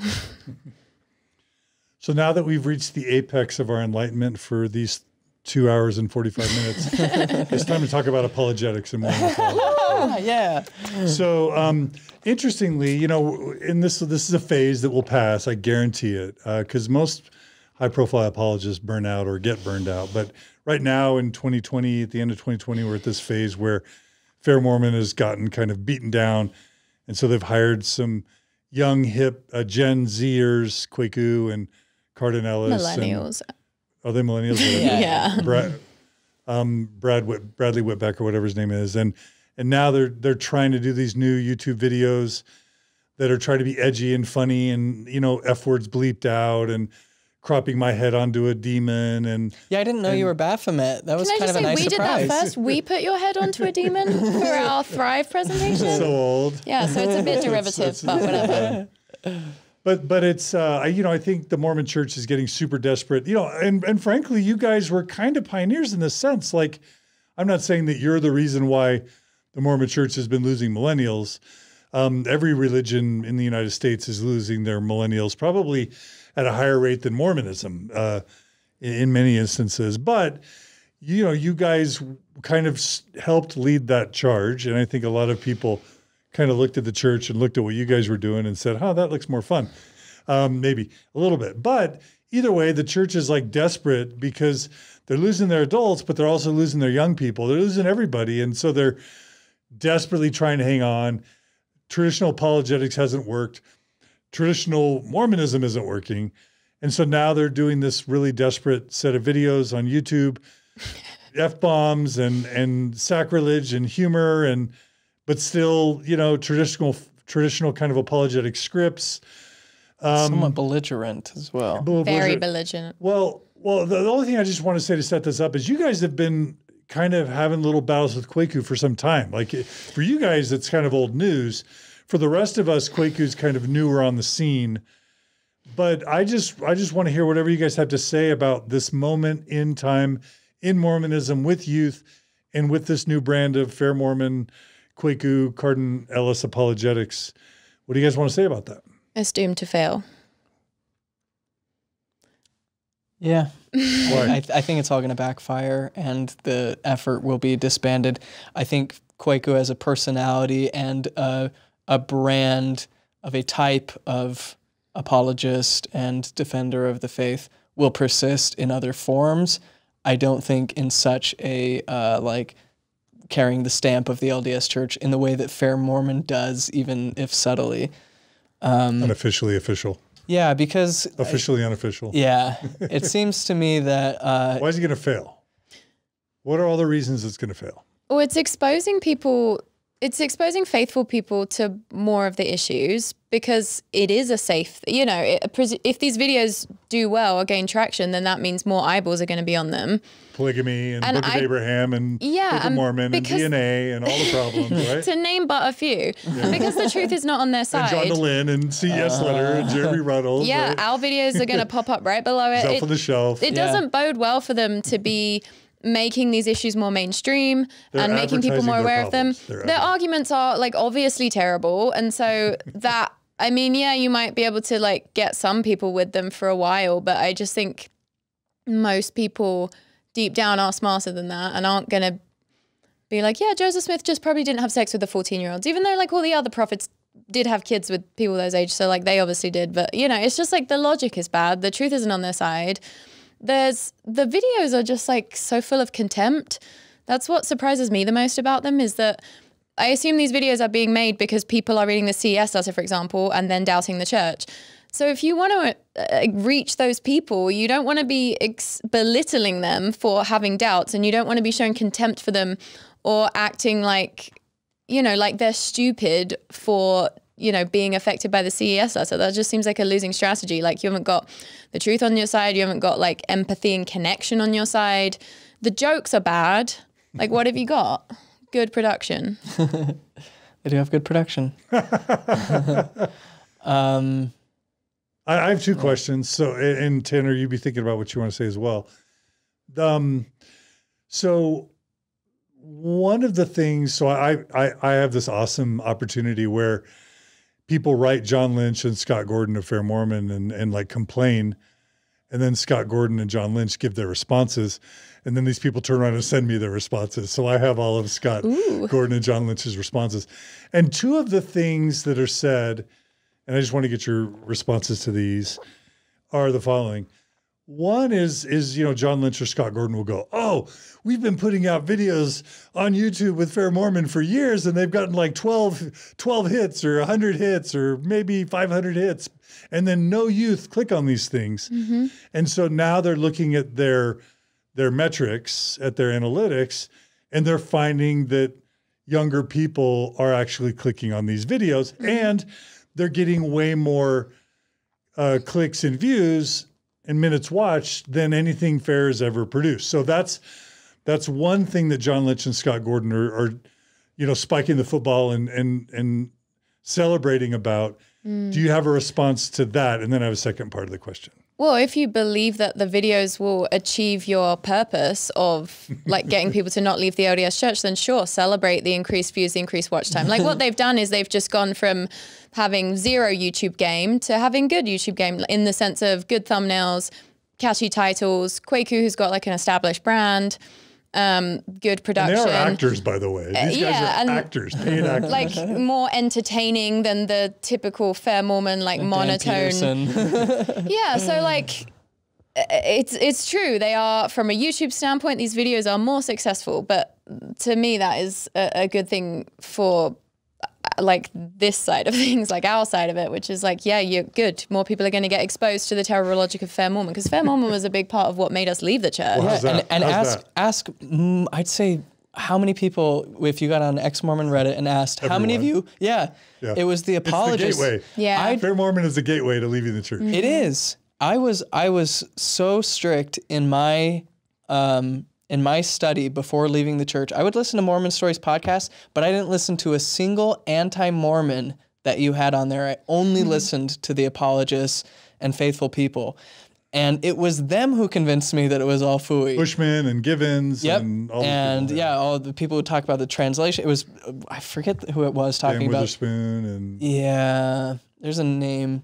But as he was talking about the translation process, I was like, this doesn't hold water. Like, you've punched holes in your own argument. You've like constructed this flimsy explanation that can like maybe deflect this one and maybe deflect this one, but they have to contradict each other. Yeah, they'll use a certain logic. Like you'll see this, and we've only released one video so far, but our one that's coming out tomorrow, I think, shows this, where they'll use a piece of logic for something, and then they'll go against their own logic when they need to prove a different point. So there's zero consistency. Yeah, even if it like totally, not just in application of logic, but like the whole narrative that they're using, like with the Book of Mormon model, they'll be like, oh, we never said it was all of North and South America. It only had to be this tight geography model until there's a different evidence. Well, we actually found a whale bone way up in, Alaska, so therefore, and it's like, you're constantly undermining yourself. And eventually it's like, nobody wants this like weird Frankenstein's monster of Mormonism, where it's just like, maybe it was this. It's simple. That's the whole reason you're in it. That's the whole thing about Mormonism. Clear and true and So I think plain and precious truth, basically. I think the best thing they could have done is try to keep the rap on it. I think so too. By drawing more attention to it, they're like, hey, we got a Pandora's box over here, but it's not a problem. You don't need to look in the box. We'll look in the box for you. And meanwhile, they're taking things out of the box, and people are looking at the things in the box, and they're like, I didn't even know this was there. Yeah, now I have to like believe in this weird logic about it. I didn't even know this was something I had to wrestle with. Yeah. Like I could see a lot of people being like, oh yeah, polygamy, that's always disturbed me. I'm going to click on that video.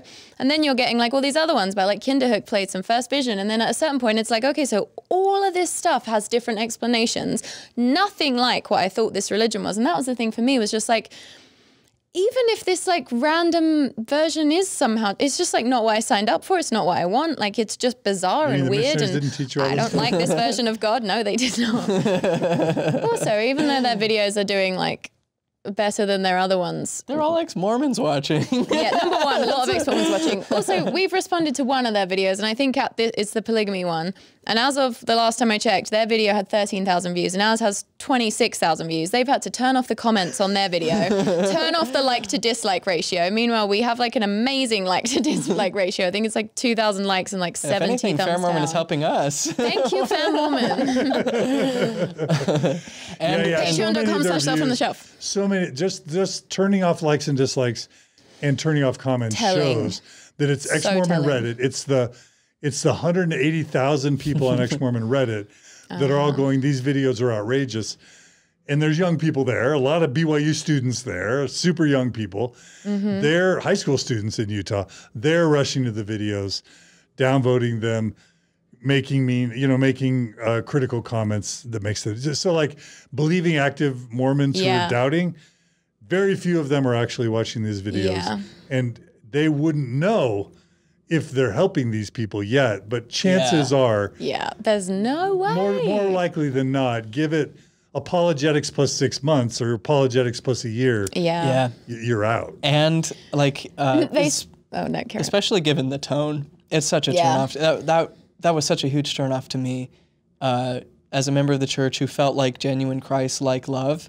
I remember writing about you in my Mormon journal and saying, John Gilliland, I never had met you. I just said, I have compassion for him because he was like, he just wanted to know. And so when I saw people, and not you specifically, but, the way they would talk about ex-Mormons and anti-Mormons, and I would just say, like, that doesn't align with how, like, my human experience, like, I feel love, and right now I feel confused by the church, and I want to be approached with, like, loving compassion, not, like Sam was saying, just, like, put down for having doubts. So I think it's just it's a mess that's really gonna have some kickback that they're not anticipating yet. I want to hear what you're about to say, but just so we don't leave this topic, like I said, my immediate reaction was, Christians are never going to win by being unchristlike. That just doesn't work. Christ is about love and forgiveness and charity and kindness, and these videos are mean-spirited. And not only are they mean-spirited, and hold that thought because I want to hear it, but they're like, they lie about people like me and Jeremy Runnels by saying we're liars, but they're lying. They lie all throughout the videos and they're calling us liars. So there's a real hypocrisy there. Like Donald Trump. And they say that me and Jeremy are intentionally trying to destroy families for profit, when I was able to show that these Mormon nonprofits like More Good Foundation, Book of Mormon Central, Fair Mormon, you add up how much money has been donated to these nonprofits in the past several years, it's tens of millions of dollars. So they're making bank, and you could argue breaking up families and lying, while they accuse people like me and Jeremy of lying and breaking up families for money. It's a fundamentally dishonest and mean-spirited and fundamentally un-Christ-like proposition. And how do you keep people in a Christian church by acting that way? Yeah. Granted, there will always be, I think, at least a chunk of church membership, and this is probably in any organization, that it's not about Christ-like love. It's just about identity, and even being belligerent in defense of your identity is seen certainly by us as a warped sense, but for them a real sense of love. I am attacking you because I'm defending love. Which says like something about like their emotional intelligence and their perception of love. Like even when you were saying like your perception of John Gilliland while we were members, I was thinking that to me shows that you had like this higher emotional intelligence than I had, because I was just so sort of tribal and I don't know, like I think lacking in empathy and emotion. I couldn't see John as like through that lens. I would have just vilified him, and because that was like my tiny view of love at that time was like, yes, it is good to demonize people. You know, it is a twisted like version of love. And people have sent me Kweku's responses to their criticism too. And Kweku's like, well, Jesus in the Book of Mormon committed genocide and killed millions of people by dropping volcanoes on them. That's the higher power he believes in. Yeah, Christ turned over the tables and he said, what a generation of vipers. Christ used ad hominem and Christ attacked people. And so they're able to just interpret the scriptures in a way to literally justify violence, spiritual or psychological or even physical violence. I think what we see God as says a lot about what our highest ideals are. And like, if your highest, you know, maybe if you had like a super authoritarian parent who always put you down and treated you like you weren't good enough, that genuinely, like in a very real way, is your perception of love, you know? Like people who were abused as kids will think that abuse is love. Like, it's this like well-known phenomenon, you know? And I feel like that applies to religion. It's endlessly fascinating to me to see what underdeveloped ideas we have culturally, specifically in the church, about good and evil. That now I understand that most of the harm done in society is not through conscious intent. It's almost always through unconsciousness.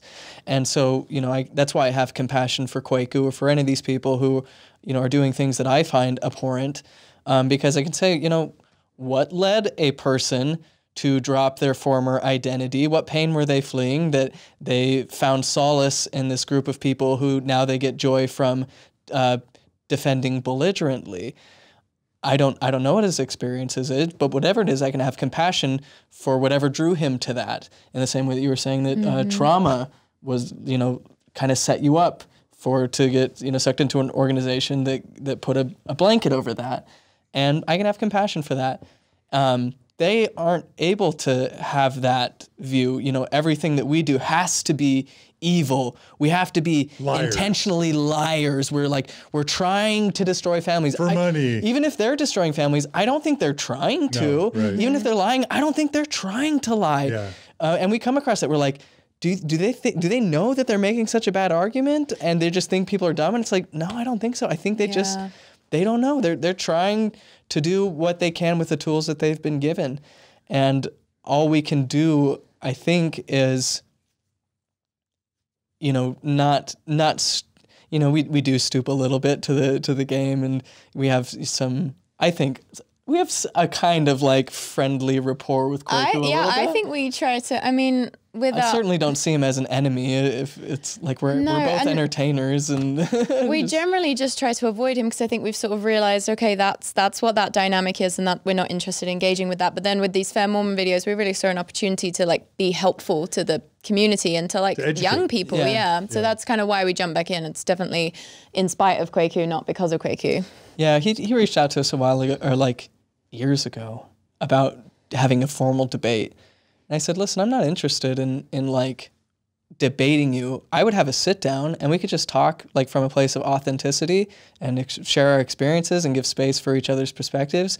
And he would not have that. It was only, we will talk about these specific points from these specific angles or nothing. And then he like posted a bunch of screenshots trying to make us look bad, because I feel like I generally try and assume that people have good intent. So when we were chatting, I was like, oh, you'll probably do a way better job preparing for the debate than me. Haha, like you're just being friendly.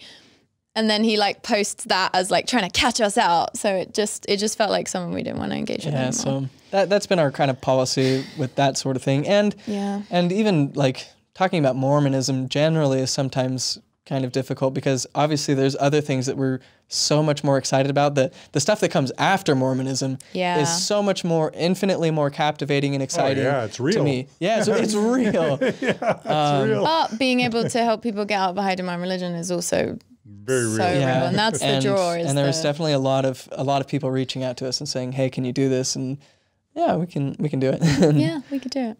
Why not? And I think that needing to believe that people who have different, like, the Fair Mormon crew needing to believe that we all have evil intent and we're all deliberately lying and all those things, I feel like that just betrays insecurity and fear in them. Because even you being able to say, like, I get why John, like, he was just a seeker. Like, I don't know, there's something to that, like there was less fear there. It's like you were able to confront the idea. It's like they can't even confront the idea that we might be acting from good intent. Like, instead of being able to be like, no, they're just wrong, which is how we see it. We're like, they're just wrong, but we don't think they have like evil intent. We just think they're trying to do as best they can within like their framework of understanding. But it's like a juvenile view to think that everyone who doesn't believe like this is evil and is doing it for bad, like that's such a childlike view of things. And even if the audience isn't processing that on an intellectual level, there's still a visceral sense that you get when someone is speaking from a place of maliciousness or love. And I think that's the difference, and that will come through. And ultimately, again, why I don't think these videos will meet their desired end. The last question I had, and I think this is a good way to kind of get us, we're about 3 hours to kind of wrap up this wonderful session, and maybe we need to have a lot more, have you guys back more. But there's the other thing that John Lynch and Scott Gordon are saying is that what they're producing now, these 20 Kwaku Cardinellis Fair Mormon videos, that's what the young people want. That's what they need. That's their language. That's so you guys are already laughing. Just imagining some Fair Mormon being like, that's their language. The kids like memes. They love to see other kids in suits. Yeah, nothing says Gen Z like kids in suits.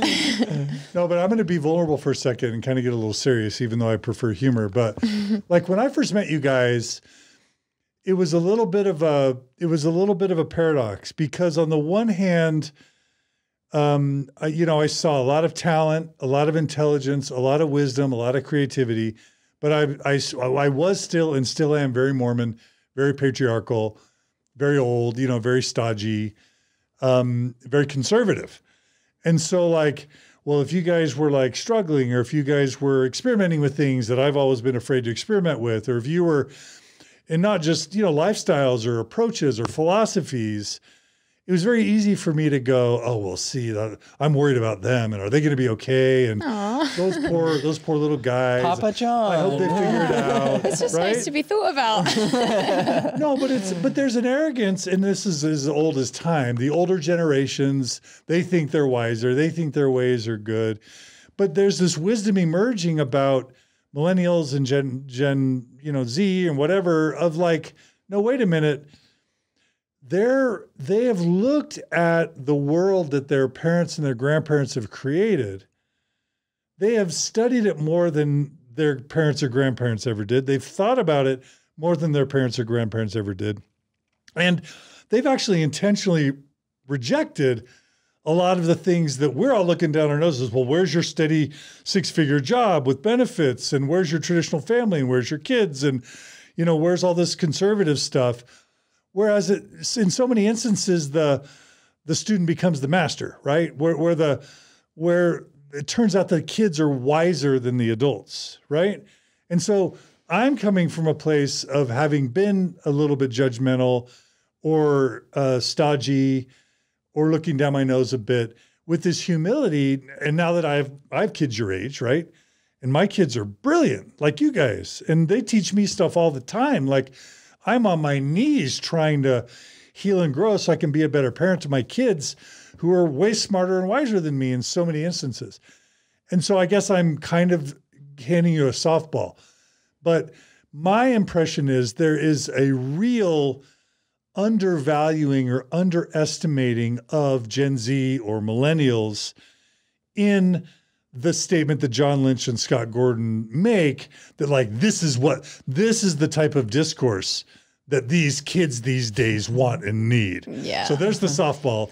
Now you guys hit it out of the park. Well, it's reducing young people to just wanting like memes and jokes and like smash cuts. Zing. And it's like, no, young people are thinking more critically. They're more concerned about social justice. They're more concerned about like researching things and not just taking what their parents say as truth. Believing authority. Right? I think there's a massive increase in awareness about mental health and self-love and all of the stuff that comes with that, which these videos feel like so juxtaposing to. And have like growing up with the internet literally is an expanded consciousness. A teenager today can scroll through their phone for 10 minutes and absorb more information than a medieval peasant would in their whole life. If a medieval peasant looked at Twitter for 10 seconds, their head would literally explode. It'd be too much to process. And not just absorbing information, but again, seeing the interconnectedness of these things, like, oh, I see that the products I'm buying is affecting people in Malaysia. Like, what? In ways that our parents never thought about. It's just do my thing. Still don't. Where does the gas come from? Where does the plastic go? Doesn't matter. Like, but kids are worried about that, and they're concerned with how their institutions and how them personally are fitting into this global community. And what Fair Mormon's attempt seems to be like closing the blinders in, like we've got it all okay. We got this little Pandora's box and it's all good. We can do it. And that's not what they care about. What they care about is what is the church doing to be a player in this international global stage. And how are we being a force for good? How are we actually reaching out in love to people who are different than us? How are we embodying these Christian principles of acceptance and love and compassion? Like, that's what they care about. And again, why this is going to be so detrimental, because it's not speaking to any of that. It's showing how small-minded and how truly like lacking in vision Mormonism is, how little it offers the global dialogue. We have a prophet in the last days who can give us all these answers. Okay, cool. Well, we're dealing with catastrophic climate change that's going to affect me for the rest of my life. What is the prophet saying about that? We've got police violence. All these actual issues that are going on, and it's like democracy in jeopardy, right? Give thanks. Yeah. And then there's no substantive commentary on any of this. Mm-hmm. And so, poverty, hunger, water, national disasters. I just think it's a little bit presumptuous for someone, I don't know how old Lynch or any of these people are, but to presume that they know what younger people want is a little iffy. I don't know. I think a lot of what I saw a thing that the church put out, like some sort of youth gathering where it was all scripted. I saw that. That wasn't recent though, was it? Within the last 5-10 years, for sure. Yeah. In the last 10 years, maybe, yeah. Hey, everybody, come on, clap your hands. Yeah, right? and I'm like, I would walk straight out of there as a Mormon. Yeah. And kids younger than me certainly have no patience for that. They don't want some, hyper scripted. It almost is like a parody of a parody. Like when when the Fair Mormon kids talk, it sounds like a Brother Jake video. Like, not a problem. Like, everything's fine. It was like a parody. Don't worry about that. We've got all the answers. And it's like, you're talking to me like you're not even a real human. Like, how am I supposed to feel like comforted when you can't even talk to me like a real human being? Yeah. It's bizarre. It's such a shit show. And and I love this vibe of let's not return ad hominem with ad hominem. Mm-hmm. Let's look at them compassionately. I do think it's kind of weird. So this is just a little bit of a story, but a couple years ago, CNN reached out to me, and it's this guy Kamau Bell, who's got a series called United Shades of America, and he's a black American guy, and he goes around the country and has these little episodes where he just spotlights little small towns or, little microcultures within America. It's great. Well, he's planning a trip to Salt Lake City. He comes to Utah, and he reaches out to me, and he reaches out to Kwaku, and he says, I want to have the conversation between Kwaku and John DeLynn. This is 2 years ago. So we meet at a diner, and there's a photo of this on my Facebook page right now of me and Kwaku and Kamau Bell. And so we meet at this diner. And I didn't know a lot about Kwaku. So like Kwaku's telling Kamau Bell his story. And I was like, Kwaku's like, oh yeah, I joined the church like 3 or 4 years ago. And I was like, you've only been a member like 3 or 4 years? And part of me was like really impressed with how much he knew about Mormonism, having been a member for so little time. Mm-hmm. But then like we start getting into a conversation about race. And of course I'm like trying to tread lightly because he's black and I'm white, but I'm trying to talk about how the church has been racist. And so I'm talking about when I was in seminary and when I read Mormon doctrine, what I was taught and how that affected me. And every time I'm telling Kamau Bell the genuine racist Mormon experience that I experienced in the Book of Mormon, and it's super racist, Kwaku was like, that's not what the church teaches. That's not what, the church teaches. That's not what people are taught in seminary. And here, Kwaku, I thought in my mind. Well, you've never been to seminary. Kwaku's been a Mormon for like 15 minutes, and I'm 50, and he's telling me, well, I would never go into the African-American community and tell them what it was like to be black. Yeah, but he's been a Mormon for 25 minutes, and he's going to tell me what the Mormon experience is. And it was really like bizarre. And kind of sad and hurtful, but also like the Twilight Zone and kind of gaslighty. But then it is kind of weird that Fair Mormon has turned to Kwaku and said, write these things, as if Kwaku really knows us. I mean, he knows some things. He knows he knows more than me in some areas, but does he really, like, who should be writing these things? It should be people that really know us, not somebody who's been with us for just a couple of years. That part was weird to me, you know? Well, one thing we noticed is like they've said things in their videos that Fair Mormon disputes on its own website. So it doesn't seem like there's that much oversight. Yeah. That is weird. And so I feel like Kwaku's, it's about his brand. And it's like, there's not, I mean, I can't think of another like millennial content creating Black Mormon off the top of my head. Or content creating Mormonism of the same, the same sphere. Like it's a pretty small niche and he's like built a name for himself within that. And so it's like, you know, he's a big fish in a small pond. It makes sense that they would pick him. He's also wanting to do it. Like, I imagine there's not that many people that are gunning to make apologetics videos because typically, like, I mean, how many young people are getting that into apologetics and staying? Yeah, that's the thing is like young people don't care about. We're anomalies that we got into it at all. Most young people are just like, to hell with all of it. You lost me at the very beginning. You didn't even have to go into the cult stuff or death oaths or any, you know. I was out at having to be there every Sunday. I was bored. Yeah, I guess what I'm saying, not to bash Kwaku, it's just the videos aren't Mormon.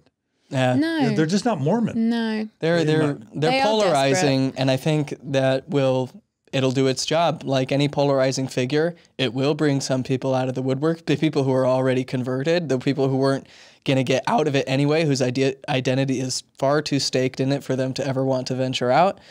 And for those people, it'll get them more hyped and maybe more radicalized, however radical you get in the Mormon apologetic community. But for the vast majority, I don't think it's going to capture or generate interest, let alone sympathy.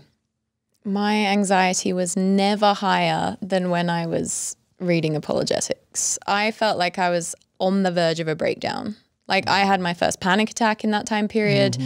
I got very scared of like psychosis in a way. Like I was very scared of demons, and it just sent my anxiety through the roof because I think the cognitive dissonance is so intense. Even if you're, I don't know, you can, depending on how desperate you are to cling to your Mormon identity, which is like obviously very desperate in most cases like that, you can survive it for a while, but like how much pain can someone bear? Or like how long can someone bear cognitive dissonance for? I don't know. It's unhealthy. It's different per person, but yeah, it is unhealthy. So I'll ask you guys to do something that you may or may not want to do, or maybe you'll think it's fun. If the church came to you and said, here's $100,000, how do we keep young people? What would you advise the church's consultants to do? How do they keep, 20-somethings, teens? If Kwaku's brand, if Fair Mormon's videos aren't the way to do it, what can the church do to keep from hemorrhaging its young people? Love your neighbor, get rid of everything else. Pretty much. But then do you need Mormonism for that? Nope. But you can make use of the organization, and, it's the ward and stake and all those systems are useful. If you could mobilize Mormons to do good in the world and to, don't spend 2 hours now on Sunday listening to bullshit about Joseph Smith, like go out and do something. Yeah. Unfortunately, all the changes we'd recommend would like absolutely disintegrate. Yeah, render it obsolete. Yeah, totally. But yeah, that type of thing, like stop sending proselytizing missions, like do service missions, at least make that an option. But actual service, not, not this idea teaching that English to then loop them into yeah, exactly. the discussions. That type of thing. I mean, they'd have to, some of the truth claims would just have to go. They would have to let the Book of Mormon slide as like the Community of Christ has done. Like, this is a founding document. We don't have to take it as literal if we don't want to. I actually think they'll go that way eventually. I think they're setting the stage to eventually say, we've always said it like this, because they can draw from little things here and there. It's about the spiritual nature of the book. Yeah, it's even Oaks recently said something to that effect. And I was like, he's onto it. Yep. So that'll be a change. The deference to the prophet and to authority generally. that's never been a message that resonates with young people, at least not since the 60s or 50s. We bought it. Whatever. Our generation bought it. Doing it, yeah, Mormons, I guess. But now there's too much information and too much chaos of information. I didn't have Google. No, if I'd had Google, it'd be a different story. Totally. I mean, that's why we're out. Stories, it'd be a different story. Totally, right? Totally, yeah. And we did, and that's why we're out.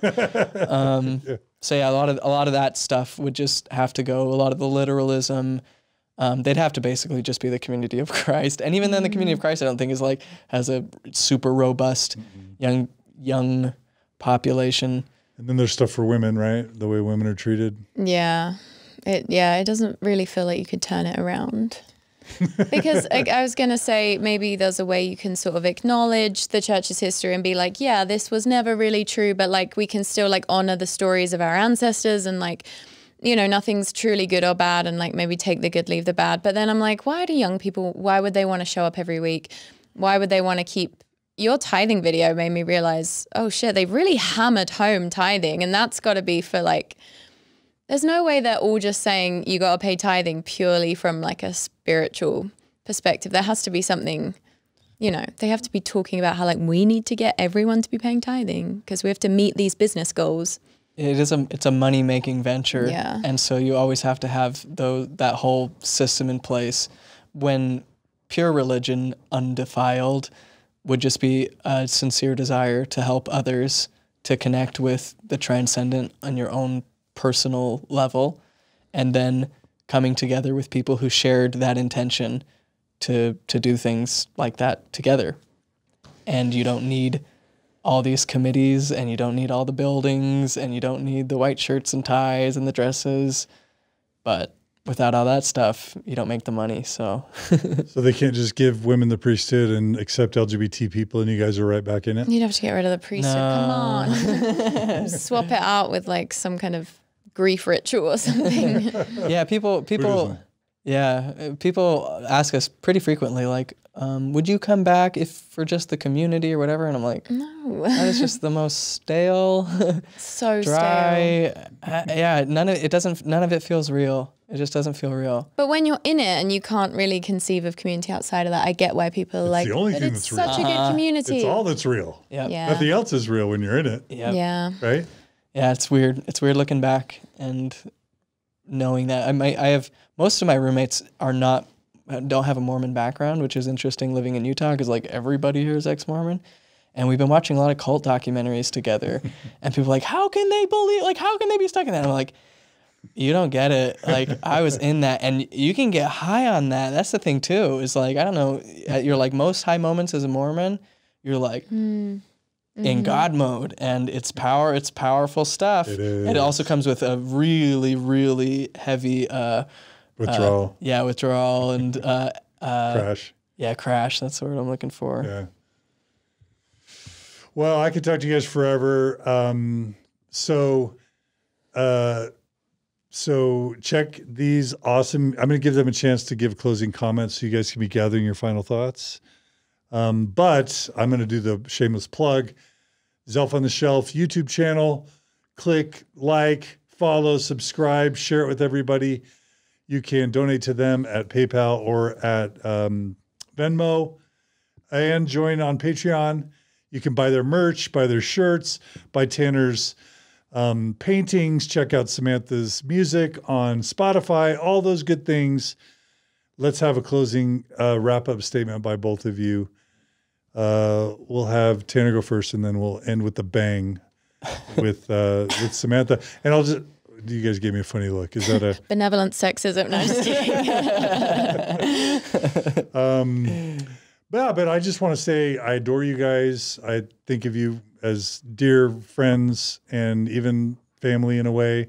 I'm so, I don't want to sound paternalistic, but please sound paternalistic. I'm so proud of what you guys have done. And you were like years ahead of me. Like I'm just now trying to figure out YouTube and realizing the importance of that media. You guys have been doing it forever and doing it so well. And I think your future is even brighter than what you've done. So hats off to you. I adore you guys. I am not worthy I am just in awe of your talents and everything. And I wish you guys the best. And I want everyone to support you because you deserve support. Having said all that, closing statements. We'll begin with you, Tanner. Just want to, first of all, thank you, John, for all the support over the years. I feel like you really helped us get on the map in the beginning and have always been so supportive of us, both as a collective enterprise and individually. You've been a really good friend, so thank you so much. And a closing statement, I don't know. I just, I feel a lot of gratitude to be where I am, to have the experiences that I've had.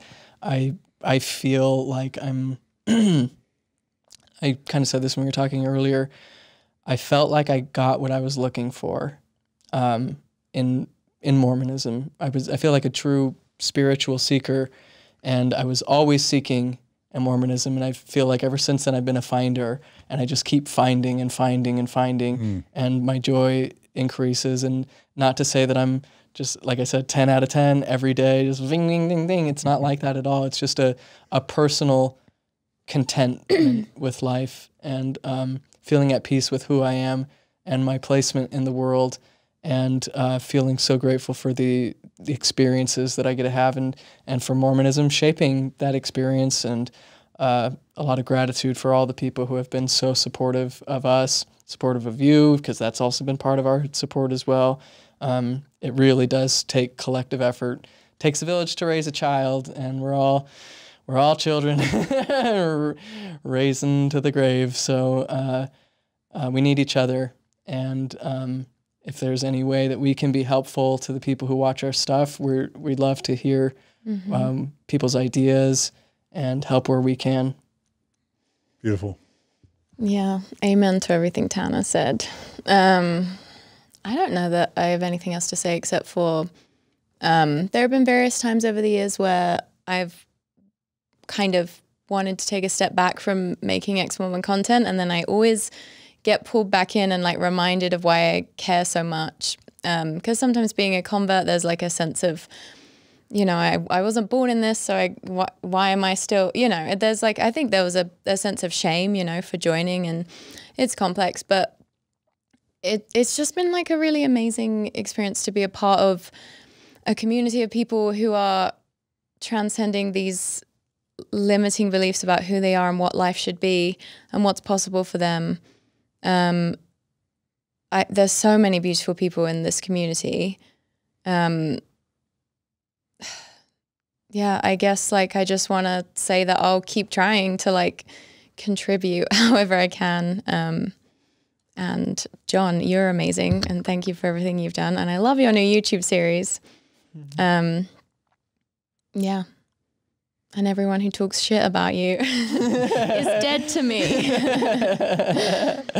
You have to mention your cats. And shout out to Bernie and Banksy. I know you guys are watching this. We couldn't do this without you. You're both perfect angels. Shut the fuck up at night. Now get to bed.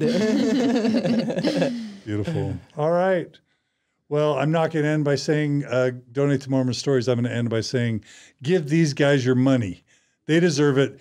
If you don't like Fair Mormons videos, or if you like Mormon stories, donate to Zelph on the Shelf, because they're reaching Gen Z, Gen Y, millennials better than anybody. And, you know, these are people that need to be reached, and they're doing amazing work. So support them. Do it for me. Do it for them. Do it for humanity. Do it for Banksy. Do it for clickbait. God rest his or her soul. Do it for all those reasons. And thanks for joining us. This has been amazing. You guys are awesome. Stay in touch, and we'll see you guys again soon on another episode of Mormon Stories. Take care, everybody. Thanks, guys. Thank you. My heart feels warm. I got so warm and fuzzy at the end. How fun to be back on Mormon Stories. 3 hours, it just, the blink of an eye. Presents.